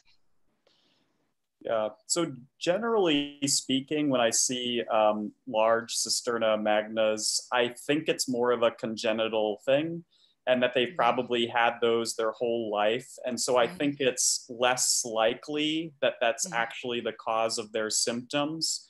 However, it wouldn't surprise me if a large enough cisterna magna actually did lead to cognitive deficits, perhaps because of a lack of adequate kind of development of the cerebellum. And the reason for that is because the lateral portions of the cerebellum are known to be somewhat involved in cognition. So that might not surprise me, but as far as dizziness goes, I bet that there would be a different cause, to be honest. Perfect, thank you. I don't know, Doctora Toledo or someone, I don't know, I think there's some questions in the chat. Yes, I want to thank you both of you. Lecture was excellent, very nice, and very great overview of the central nervous systems and his influence in vestibular disorders. I want to ask you, how could you explain C-zone nystagmus? Can I explain what type of nystagmus? Seesaw nystagmus. Seesaw. Seesaw. So if it's okay with you, I think that seesaw nystagmus is something I'd like to defer to a future lecture, because I think that's actually going to be specifically one of the topics of a future lecture, where you'll get a much broader and more detailed overview of that. But we can see that in certain cerebellar lesions. Okay, and I have another question. What value do you give to oculomotor alterations as an early sign of PSP? So the question is about PSP. And oculomotor disorders.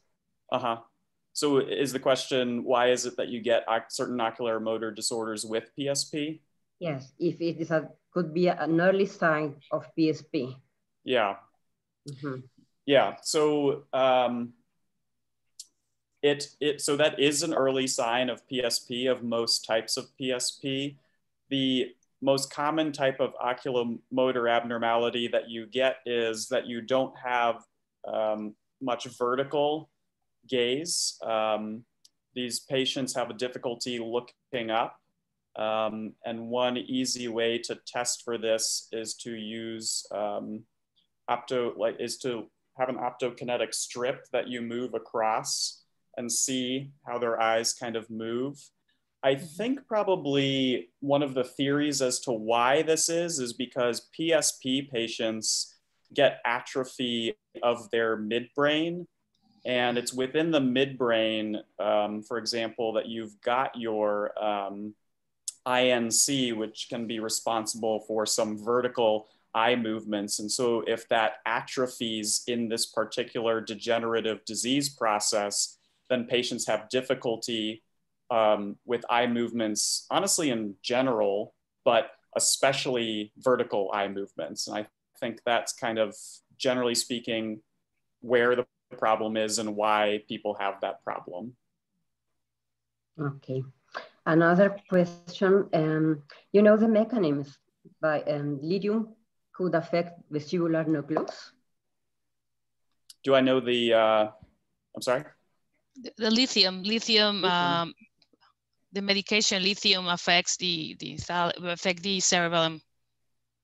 Yeah, to be honest with you, I don't know why, quite frankly. But I mean that I think that the question goes to if the lithium, when people develop dizziness, the lithium, it could be an intoxication of lithium, but that could be like down-regulating the central nervous system, do you think? Or it could be just intoxication or? Yeah, I think it probably actually does. So chronic lithium use can lead to some damage to certain parts of the central nervous system. Acute intoxication can certainly kind of affect some of the connections between the brainstem and the cerebellum, is probably the explanation for why people with lithium toxicity get this crazy kind of end gaze changing nystagmus and can feel very, very dizzy. I don't know the exact mechanism though. I'm not, and that part is something that I would have to read, to be honest. Dr. Toledo, I would like to make a space for the Central Pathology Group of ENO LATAM. I don't know if any of you that are connected right now want to have an interaction with the speakers. Yeah,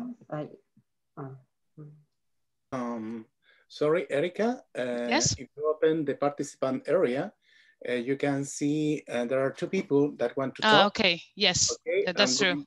Okay, I'm going to give the word to Dr. Thank you. Justiniano Sea, okay, in order he can do the question. Please, Justiniano, open your audio, please. Okay, go ahead. Sí. Hello, everybody. Congratulations, Dr. Nicholas Hack. I have a question about interstitial nucleus of Cajal. We know interstitial nucleus of Cajal have two principal functions. vertical gauge holding and torsional gauge holding. Would you explain when I have one side, for example, only interstitial nucleus of Cajal lesion without a right MLF lesion, only interstitial nucleus of Cajal lesion, what do you find in some patients? Talking about torsional gauge holding only. So is your question kind of like if you have a lesion of that? So for example, if I had a stroke of that area, is your question, what would you kind of expect to see? Or is the question more about why is it that, or is your question more like, what is it primarily responsible for? For example, my question is about how do you evaluate torsional gauge holding in that patient? For example, if that patient have left interstitial nucleus of Cajal lesion. Oh, ooh, that's a good question. Mm-hmm. If it's just one of them as opposed to both of them, yeah, that's a good question. To be honest with you, I'm not entirely sure. I think that's something that I'd have to read about that. Oh. Okay. Someone put the hand up, but I don't know. I can't find. Please. Okay. It was Carlos Palomino. Carlos Palomino raised his hand. First, Jose Bamondes, and after Carlos Palominos. Okay. Go ahead, please. Thank you. I'm gonna try it in English. It was a beautiful ponence. I have two questions, but Dr. Justiniano se adelantó. The first was related about the gaze holding torsional, because I don't really know if interstitial nucleus of Cajal is the one that is in charge about gaze holding torsional. Is it really that, or is mixed with prepositus hypoglossy? That's one. Sorry about my not appropriate English. And the second, which is more interesting for me, it's about the velocity storage mechanism. I don't know if this on the next lecture, or if you can explain how it works, because that can distinguish between tilt and gravity and can perseverate in the board, because that gives us, maybe it's for next lecture. That is the question. Thank you. Yeah, so the second question, I think that I will defer to future lecture, because that's a very complex topic, and it's difficult for me to just answer that kind of off the cuff here. But I think that's something that will be brought up later. Regarding your first question, I do think that the interstitial nucleus of Cajal does have some, my understanding is that it does have some torsional kind of control mechanisms there. Its primary function is kind of the vertical gaze holding, whereas the nucleus prepositus is more so the horizontal gaze holding. They, it's kind of, I would imagine this is one of these things that's a little bit hard to study, because how do you really just get a lesion that's perfectly hitting kind of these nuclei and you're not hitting any of the tracts around it? And there's kind of all these kind of complex connections between them. As far as the details of each of these, of the types of nystagmus that we can see with lesions of each of these nuclei, I actually was just looking at our future lecture series, and I do see that this is something that will be explained in much more detail later on. And I fear I can't do it justice by just sitting here and trying to talk about such a complex topic here. So I will defer a little bit of that to later. Right, and I can chime in a little bit. So velocity storage, absolutely, we'll discuss in greater depth later on. And with regard to a patient who just has a unilateral interstitial nucleus of Cajal stroke, and I do have examples of all these in my collection. So unilateral rostral interstitial medial longitudinal fascicular syndrome, a unilateral interstitial nucleus of Cajal syndrome. So what happens if you have a unilateral INC stroke is that there will be usually a pretty large ocular tilt reaction with a hypertropia due to a skew deviation and a big head tilt and a big ocular counter roll. And because of its role in vertical and torsional gaze holding, oftentimes you will see a gaze evoked nystagmus in up gaze and in down gaze. So you'll see upbeating nystagmus and up gaze because you can't keep the eyes up. They will constantly sort of, with the elastic forces of the orbits, be brought back to center. That generates the slow phase, and the fast phase is upward. So upbeat and up gaze and downbeat and down gaze, in addition to the ocular tilt reaction. The other interesting thing that you'll usually see with an acute INC lesion is because it not only has a role in vertical gaze holding, but also torsional gaze holding, is that you can see a spontaneous torsional nystagmus. And so if you have a right INC lesion, sorry, I'm getting very confused because I flipped my screen. I mirrored it because Johns Hopkins Hospital in the background was backwards. So now I'm saying right, but everything is the opposite.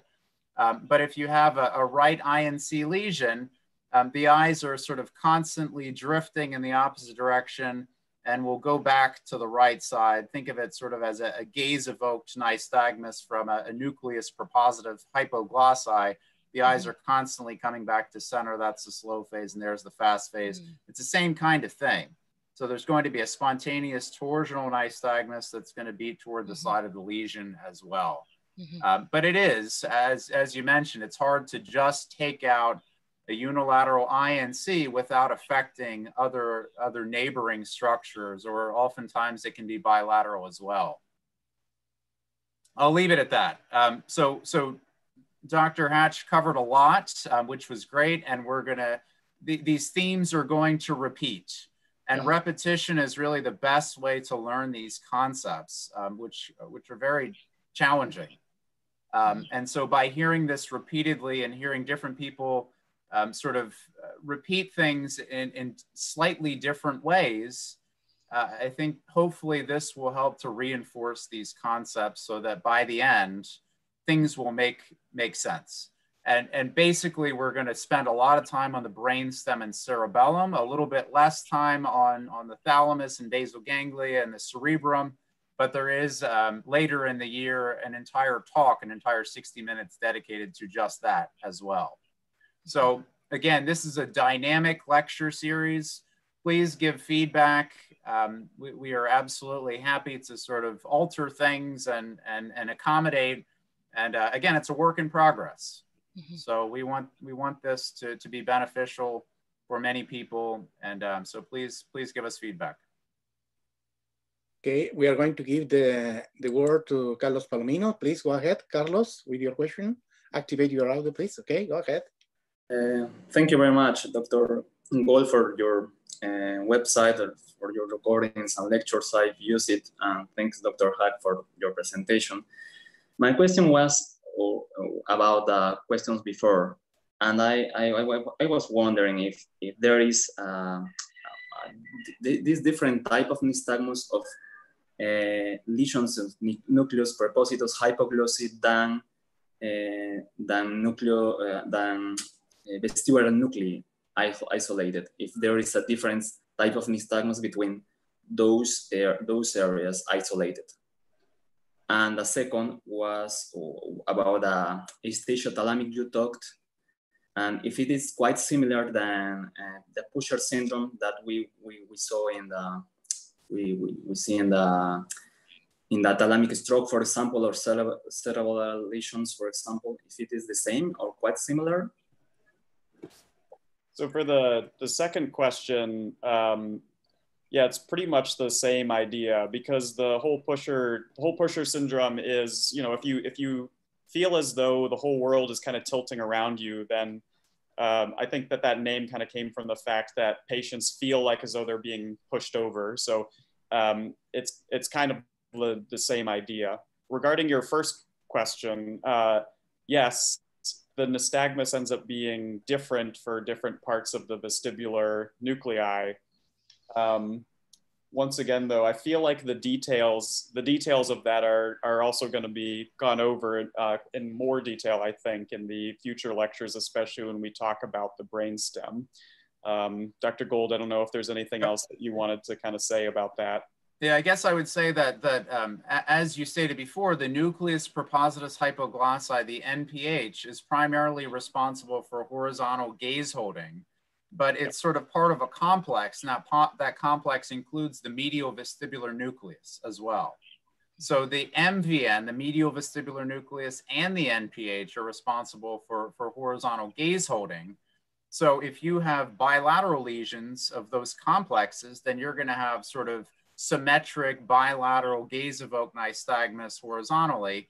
If you have a stroke that affects one complex, that affects one side, that causes an NPH or an MVN or an NPH and MVN stroke, then you're going to have a little bit more gaze evoked toward the side of the stroke, but you will still see some gaze evoked in the opposite direction.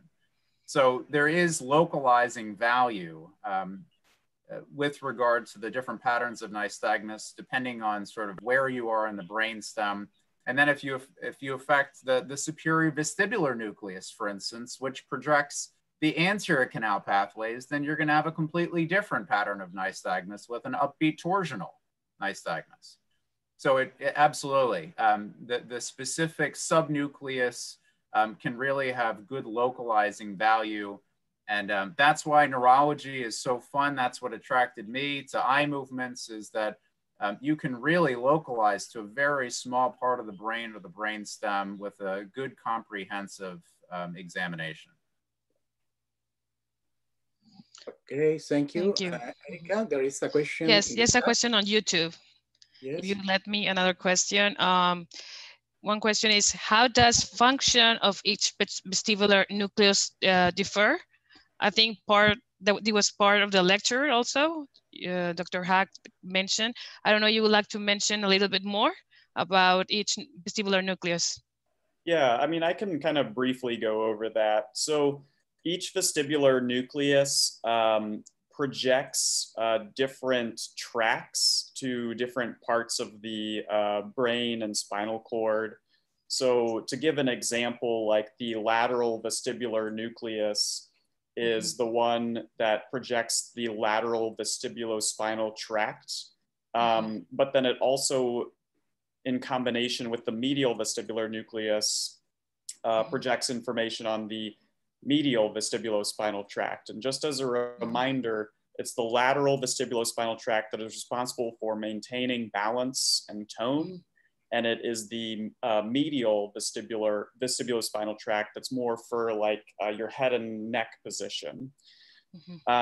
It's primarily the superior vestibular nucleus that's more responsible for projecting to the medial longitudinal fasciculus, or MLF. However, that also gets projections from both the medial, or the superior vestibular nucleus with the medial vestibular nucleus with the inferior vestibular nucleus, all have projections to the MLF.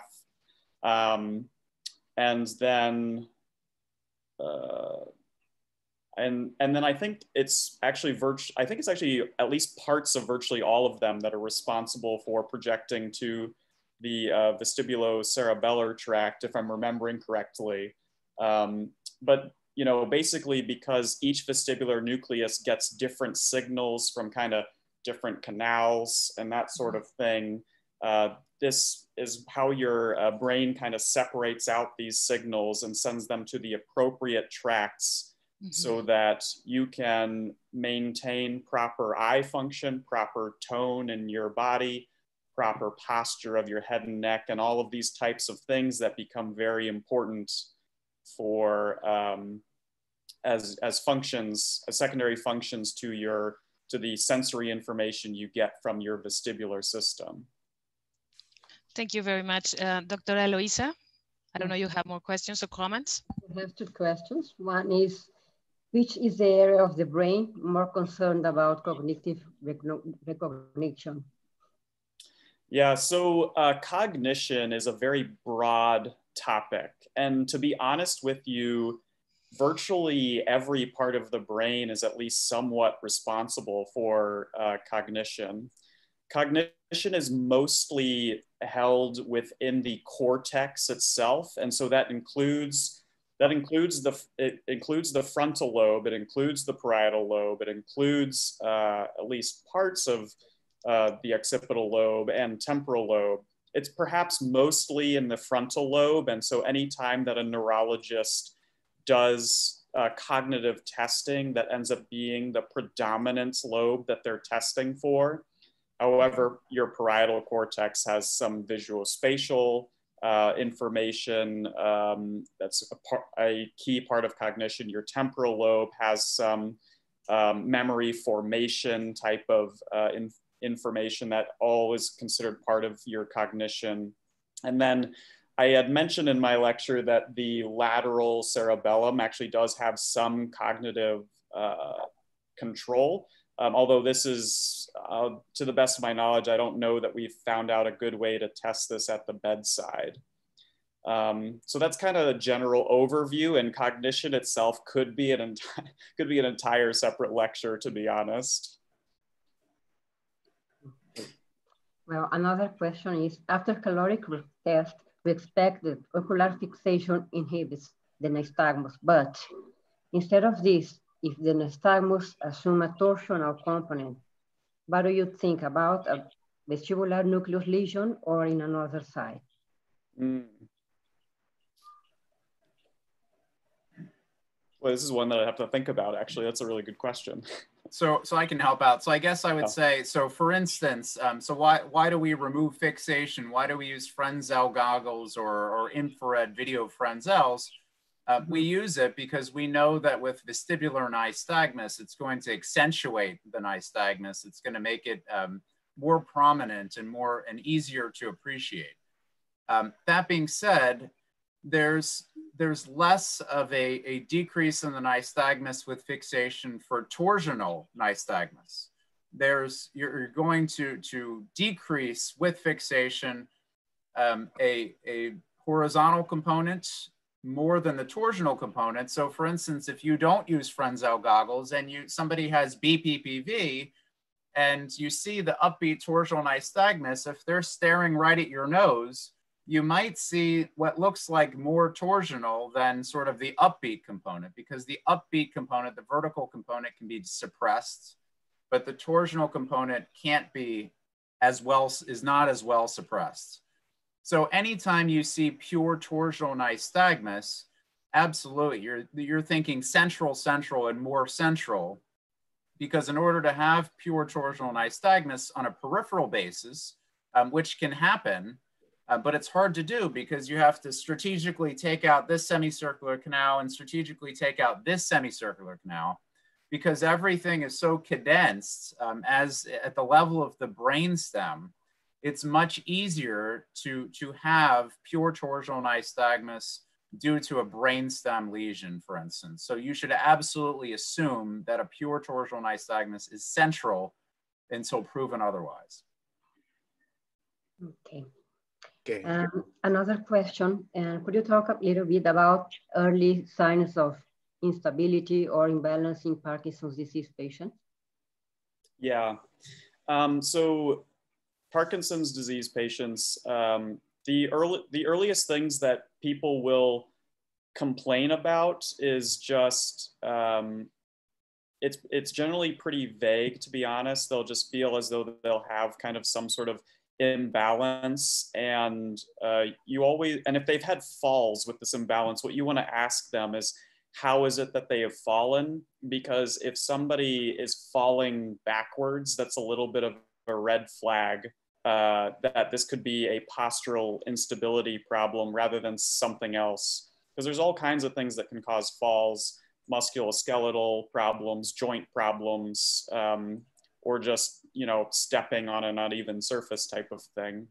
So you always want to ask if they've been falling backwards, and that might be a sign of postural instability as something that's going on.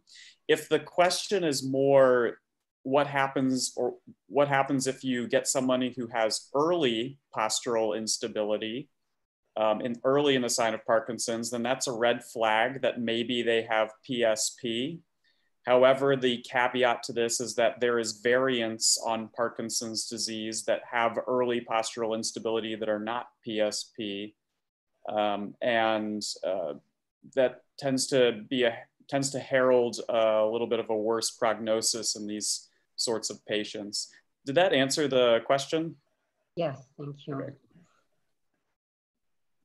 Erika? Thank you. Yes, I think Justiniano wants to talk. I'm not sure if I'm going to give the raised audio. his Another hand. question? Yes, Yeah. okay. Yeah. Hello, this question is about your experience. And how often do you find ocular tear reaction in peripheral vestibular neuritis, for example, for both? I can answer that. Yes, Dan is smiling because we know he's studying this topic. Yeah. We always do the same question. I like to let you know, Nicolas and Dan, that this question has been repeated at least 3 or 4 times during the last 3 months. So we are waiting for it, and we have very specific questions. Okay, so go ahead, please, Dan, with this question. Okay, can I share my screen? Okay, for sure. Yes. Okay. Yes. All right. So the reason I want to share my screen is because I just wrote a paper about this. Yeah. Okay. Can you see my screen? So this is Hint's exam in acute vestibular neuritis. Do not look too hard for the skew. So this is in the Journal of Neuro-Ophthalmology. It just came out a couple weeks ago. It looks like it's been tweeted by 5 people so far, so that's good. That's a good start.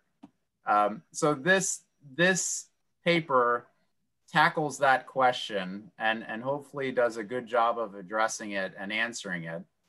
I'll stop sharing now. But basically, 100% of the patients I've seen with an acute vestibular neuritis in the first 24, 48, 72 hours, if you look hard enough, I've found that they have a skew, not with the test of skew, but if you use a Maddox rod, if there are people out there who've never heard of a Maddox rod, I suspect there are. In my collection, there's a tutorial on how to use a Maddox rod.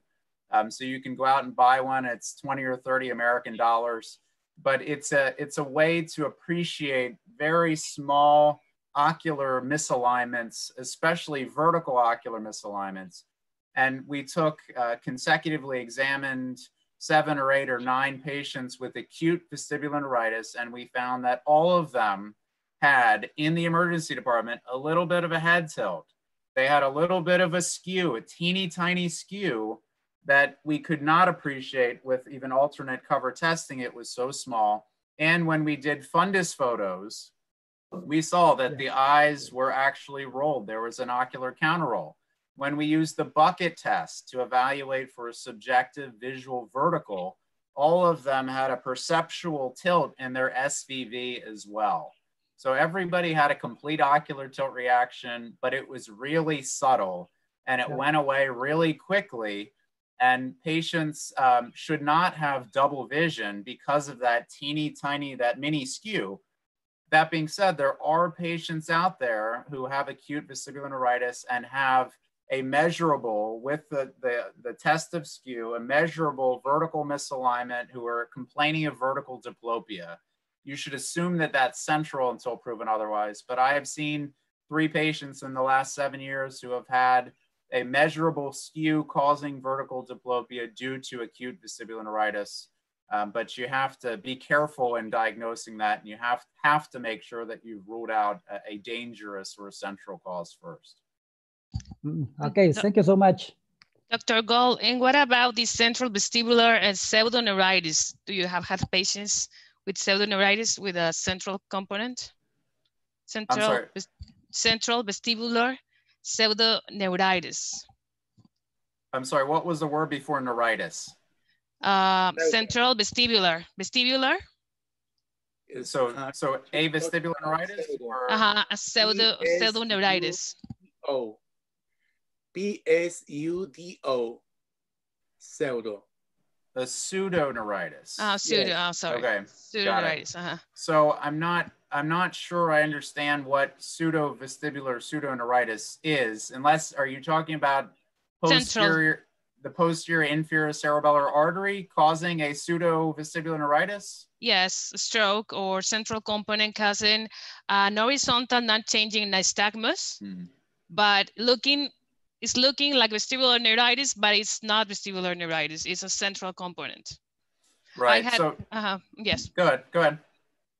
Yes, I had a patient. I talked with my colleagues on central pathology group. I had a patient that had an unchanging horizontal nystagmus, and my resident saw it and thought it was vestibular neuritis. It looked like vestibular neuritis, everything like vestibular neuritis.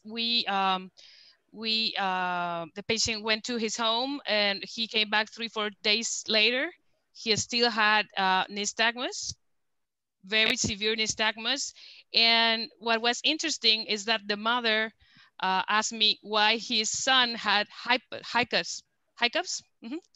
He had a severe hiccups. I'm sorry, hiccups. He had hiccups. And when we did an MRI, he had a stroke in medulla. Got it. Medular stroke. Right. So a lateral medullary stroke, a Wallenberg stroke, commonly will involve or give somebody hiccups. And because you're talking about the vestibular nucleus, and again, we're talking about the vestibular nerve, then we're talking about the vestibular nucleus. They're just a couple of millimeters away from each other. So you can have something that looks very peripheral that's in fact central. That's why the Hintz exam is a 3-step test and not a 1-step test. If we were only relying on the nystagmus, then it is absolutely possible to have a stroke that looks exactly like vestibular neuritis, just regarding that unidirectional nystagmus that follows Alexander's law. So then we have to check for the test of skew. We have to see if a skew is present or absent. We have to see if the patient has an abnormal head impulse, and did that patient have an abnormal head impulse? But what about if the nystagmus is so severe? Can you do all those tests? Right. So in my experience in the emergency department, and I've done a lot of consults in the emergency department, generally speaking, the head impulse test is pretty well tolerated, generally speaking. That being said, I would do it last in case the patient throws up and says, you can't, that's it, I'm out of here, then you're done already. So in my experience, I've found that even sick people will tolerate a couple of head impulse tests, maybe not more than a couple, but again, if you know that it's right beating nystagmus, and you know that if there's a vestibulopathy, it has to be on the left side, then they might let you do 2, and that's enough to prove that there's a left-sided vestibulopathy. But hiccups is a big red flag, and that's a common symptom in a Wallenberg, a lateral medullary syndrome. And patients can have difficulty swallowing. They can have a change in their voice, hoarseness as well. They can have sensory loss on one side of the face. They can have ptosis due to Horner syndrome. They can have loss of sensation on the opposite side of the body. So from a neurologic standpoint, again, that's why the rest of the neurologic exam is so important. But again, usually in that kind of patient, the Hintz exam will answer the question, assuming that the expert is there in the emergency department and assuming that the patient can tolerate it. And if they can't tolerate, if you just can't do a head impulse test and there's a chance it could be central, then I would evaluate, do the stroke workup, and in sort of retrospect, then you can say, you know what, this might have been vestibular neuritis, or when they're doing well enough for you to test everything. But if you can't prove that it's peripheral, then I would just assume that it's central. Okay, thank you very much. I don't know, Dr. Toledo, you have another question? Last question. Is there any value for you for saccadic movements in frontal cortex disease, lesions, or in patients with psychiatric disorders? But is the question if you have somebody with a frontal lesion or psychiatric disorders, yes, psychiatric disorders and alterations in saccadic movements. Yeah, I think one of the most common things that you might see in somebody with frontal lesions is that they have a lot of saccadic intrusions. They can't give smooth eye movements. I think that's probably kind of one of the most common things that you would see. But because the brainstem is intact, all of their vestibulo-ocular reflex should be intact. So if you did like a head impulse test, for example, it would be normal in each direction if it's just a frontal lesion.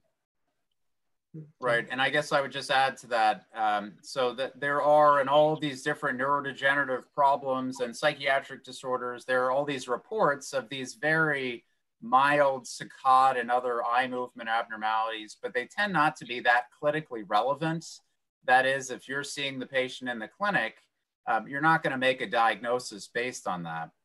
One fun test that I like to do for sort of cognitive function is so you can check saccades. You can have the patient look at your fingers and say, look at my right finger, and now look back at center, and look at my left finger, look back to center. A cognitive test using saccades is something called the anti-saccade test, where now I can say, so look at the finger that's wiggling. I'm sorry, my fingers keep disappearing here. Look at the finger that's wiggling. Look at the finger that's wiggling. Look at the finger that's wiggling, and then say, look at the finger that's not wiggling. So I wiggle this hand, and they have to look at the other finger. Or I wiggle this hand, and they have to look at the other finger. Sorry, I can't keep my hands here. But an anti-saccade test is a nice sort of test, a cognitive screen test that you can do quickly and easily by using their eye movements as well. Thank you. Okay, Erica, do you have an extra question? Or yes, Dr. Hack, I really like your case where you mentioned a patient that was febrile and it had meningitis, and you mentioned that dizziness, acute dizziness, febrile, and probably we have to discard meningitis. There was probably a labyrinthitis. Was the patient going through labyrinthitis because of the severe sensory neural hearing loss and vertigo? And what was the treatment of this patient, if you know? Yeah. So I was taking care of that patient. So I think that, at least from what I read, the theory with meningitis is that it actually does direct damage to the cochlea and cochlear hair cells itself. And so presumably that's the same sort of thing with the vestibule as well, that it damages those hair cells. There's always been a part of me that's wondered if, because the nerve does move through the subarachnoid space, if perhaps acutely they get cranial nerve deficits because of the subarachnoid involvement of meningitis, if that could be the mechanism acutely, and then perhaps the hair cell damage might be later on. Yeah, and to be honest with you, at least in the research that I did, it wasn't entirely clear to me which of those two places is the primary localization for early on in the disease process. But we know that diseases of the subarachnoid space can lead to cranial nerve deficits in general, not just of cranial nerve 8. Yeah, this was, and so regarding your second question, this is a person who came into the emergency department completely cognitively intact. And so most people wouldn't suspect meningitis in a case like this. But the problem is that they are acutely febrile, and they're coming in with these new symptoms from a cranial nerve. And so you have to chase that in order to best treat the patient. And I remember the white blood cells on that tap were like 500 and 600. It was actually a strep meningitis, and the patient was acutely treated with vancomycin, ceftriaxone, ampicillin, acyclovir until we kind of knew what was going on. And luckily it was caught early enough that this patient didn't have much residual deficits. Oh, okay. You didn't do a surgery, because when we talk, we ENT doctors, we talk about labyrinthitis. I assuming probably some patients will have labyrinthitis and then meningitis.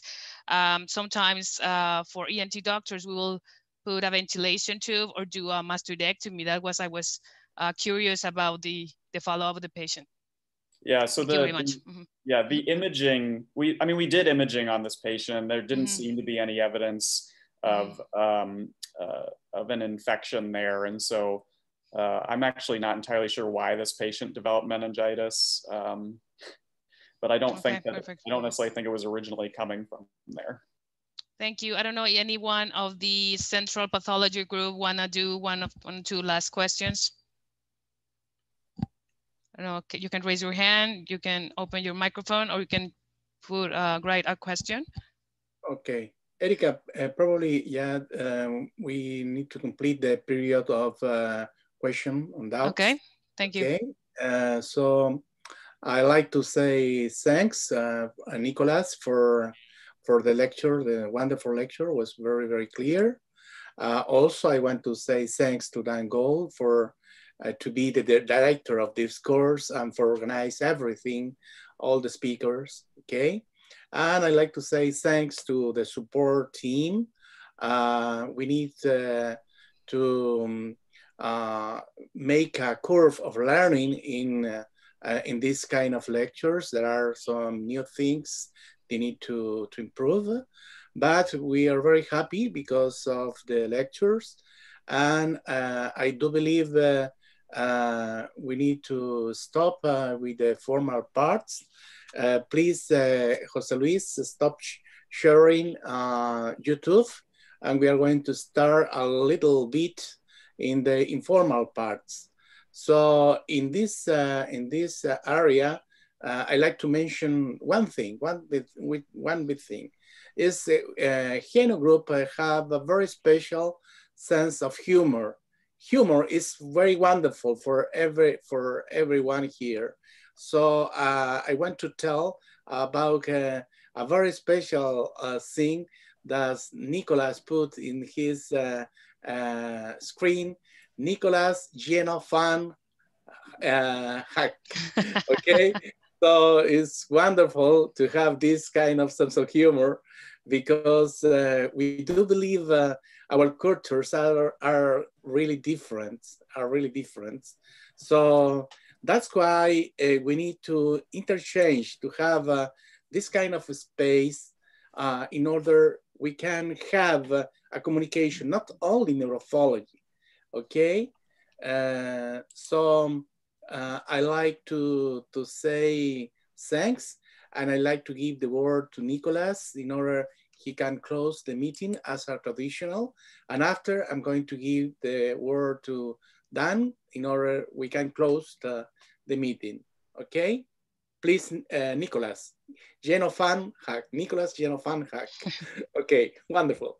Yeah.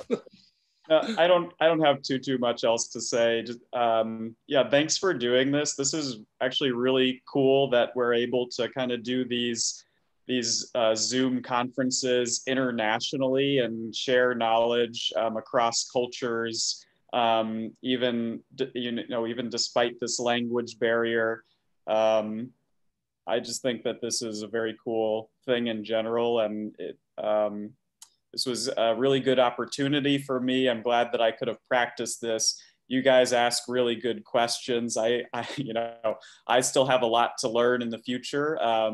But yeah, this was a really fun thing. I'm glad that Dan Gold invited me. I'm glad that all of you were here. Yeah, that was really fun. Well, we are going to wait you each lectures in the next 12 months. Be sure we are going to verify is Nicolas Genofan hack is present or not. Okay, please, Dan, go ahead, please. All right, so I just renamed myself to not be outdone by Nick. Okay, Dan Gold, future Geno member. Oh no, you should become a Geno member. Okay. Good. We are going to fix with our support team. I appreciate that. Can you waive the membership fee for me? Can you? Sorry. Can you can I not have a membership fee? Oh yeah, no, you are going to have your membership. Be sure. Okay. You're going to have it as soon as possible. And Nicolas also. Okay, great. Is going to become okay. So yeah, I mean, I would just say again that the pandemic has been terrible for all of us and has really disrupted our lives personally and professionally. But the one bright spot has been the ability to easily connect with people from all over the world, people who have similar interests. So I've really enjoyed doing these lectures all across the world in the last couple months, and I'm really proud to sort of have worked with your society to come up with this lecture series. And I really appreciate it. I think hopefully that everyone benefits from this. But like I said, this is a dynamic lecture series. This is our first attempt at it. So please give feedback. I look forward to future lectures and to making this even better. Nick, you did a great job. And I think this is a successful inaugural lecture here. So thank you for allowing me to be a part of this.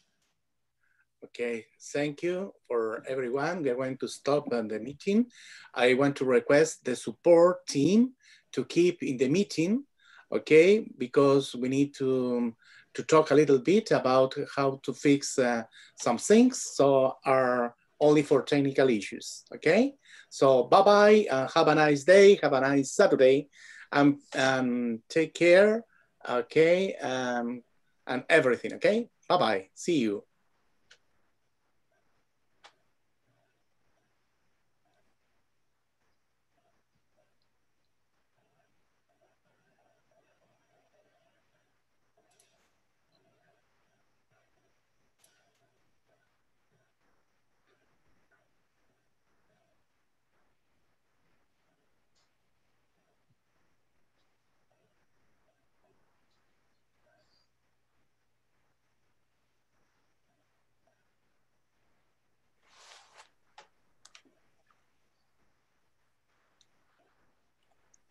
Doctor Pinto, ¿me quedo para Sí, comentar? Sí, ¿verdad? Ok. Sí, sí, deberían quedarse. Vamos Aquí estoy, sí, no hay ningún problema. Ok. Great job, everyone. Thanks so much. I have to go, but Jose will be in touch. Okay, okay. Thank you. Okay. Bye-bye. Thanks, everyone. Okay, bye. Bye-bye. See you. Vamos a pedir entonces que se puedan salir todos. Nos tenemos que quedar las 6 o 7 personas, digamos, del grupo de soporte. Por favor, les voy a pedir a todos que se puedan salir porque tenemos que hacer la evaluación ahora, ya, si nos están escuchando. Ok, por favor. Creo que sigue en YouTube. Sigue en YouTube, hay que parar la transmisión. Ya la cortó ya. No, porque dice live en YouTube aquí arriba. No. A ver, estoy dando el audio a José Luis. A ver. Yo sigo. Perdón, sí, lo vas a seguir viendo porque tú eres el host. Mientras yo no lo sea, no puedo cortarlo. Por eso te estaba pidiendo que me dieras a mí el host para poder frenar la transmisión de YouTube. Ah, vale. Usted tiene que cortarlo, doctor. A ver, espérate. José, avisaste que nos vemos el próximo mes para la gente que nos está siguiendo en YouTube. Espera, Mónica.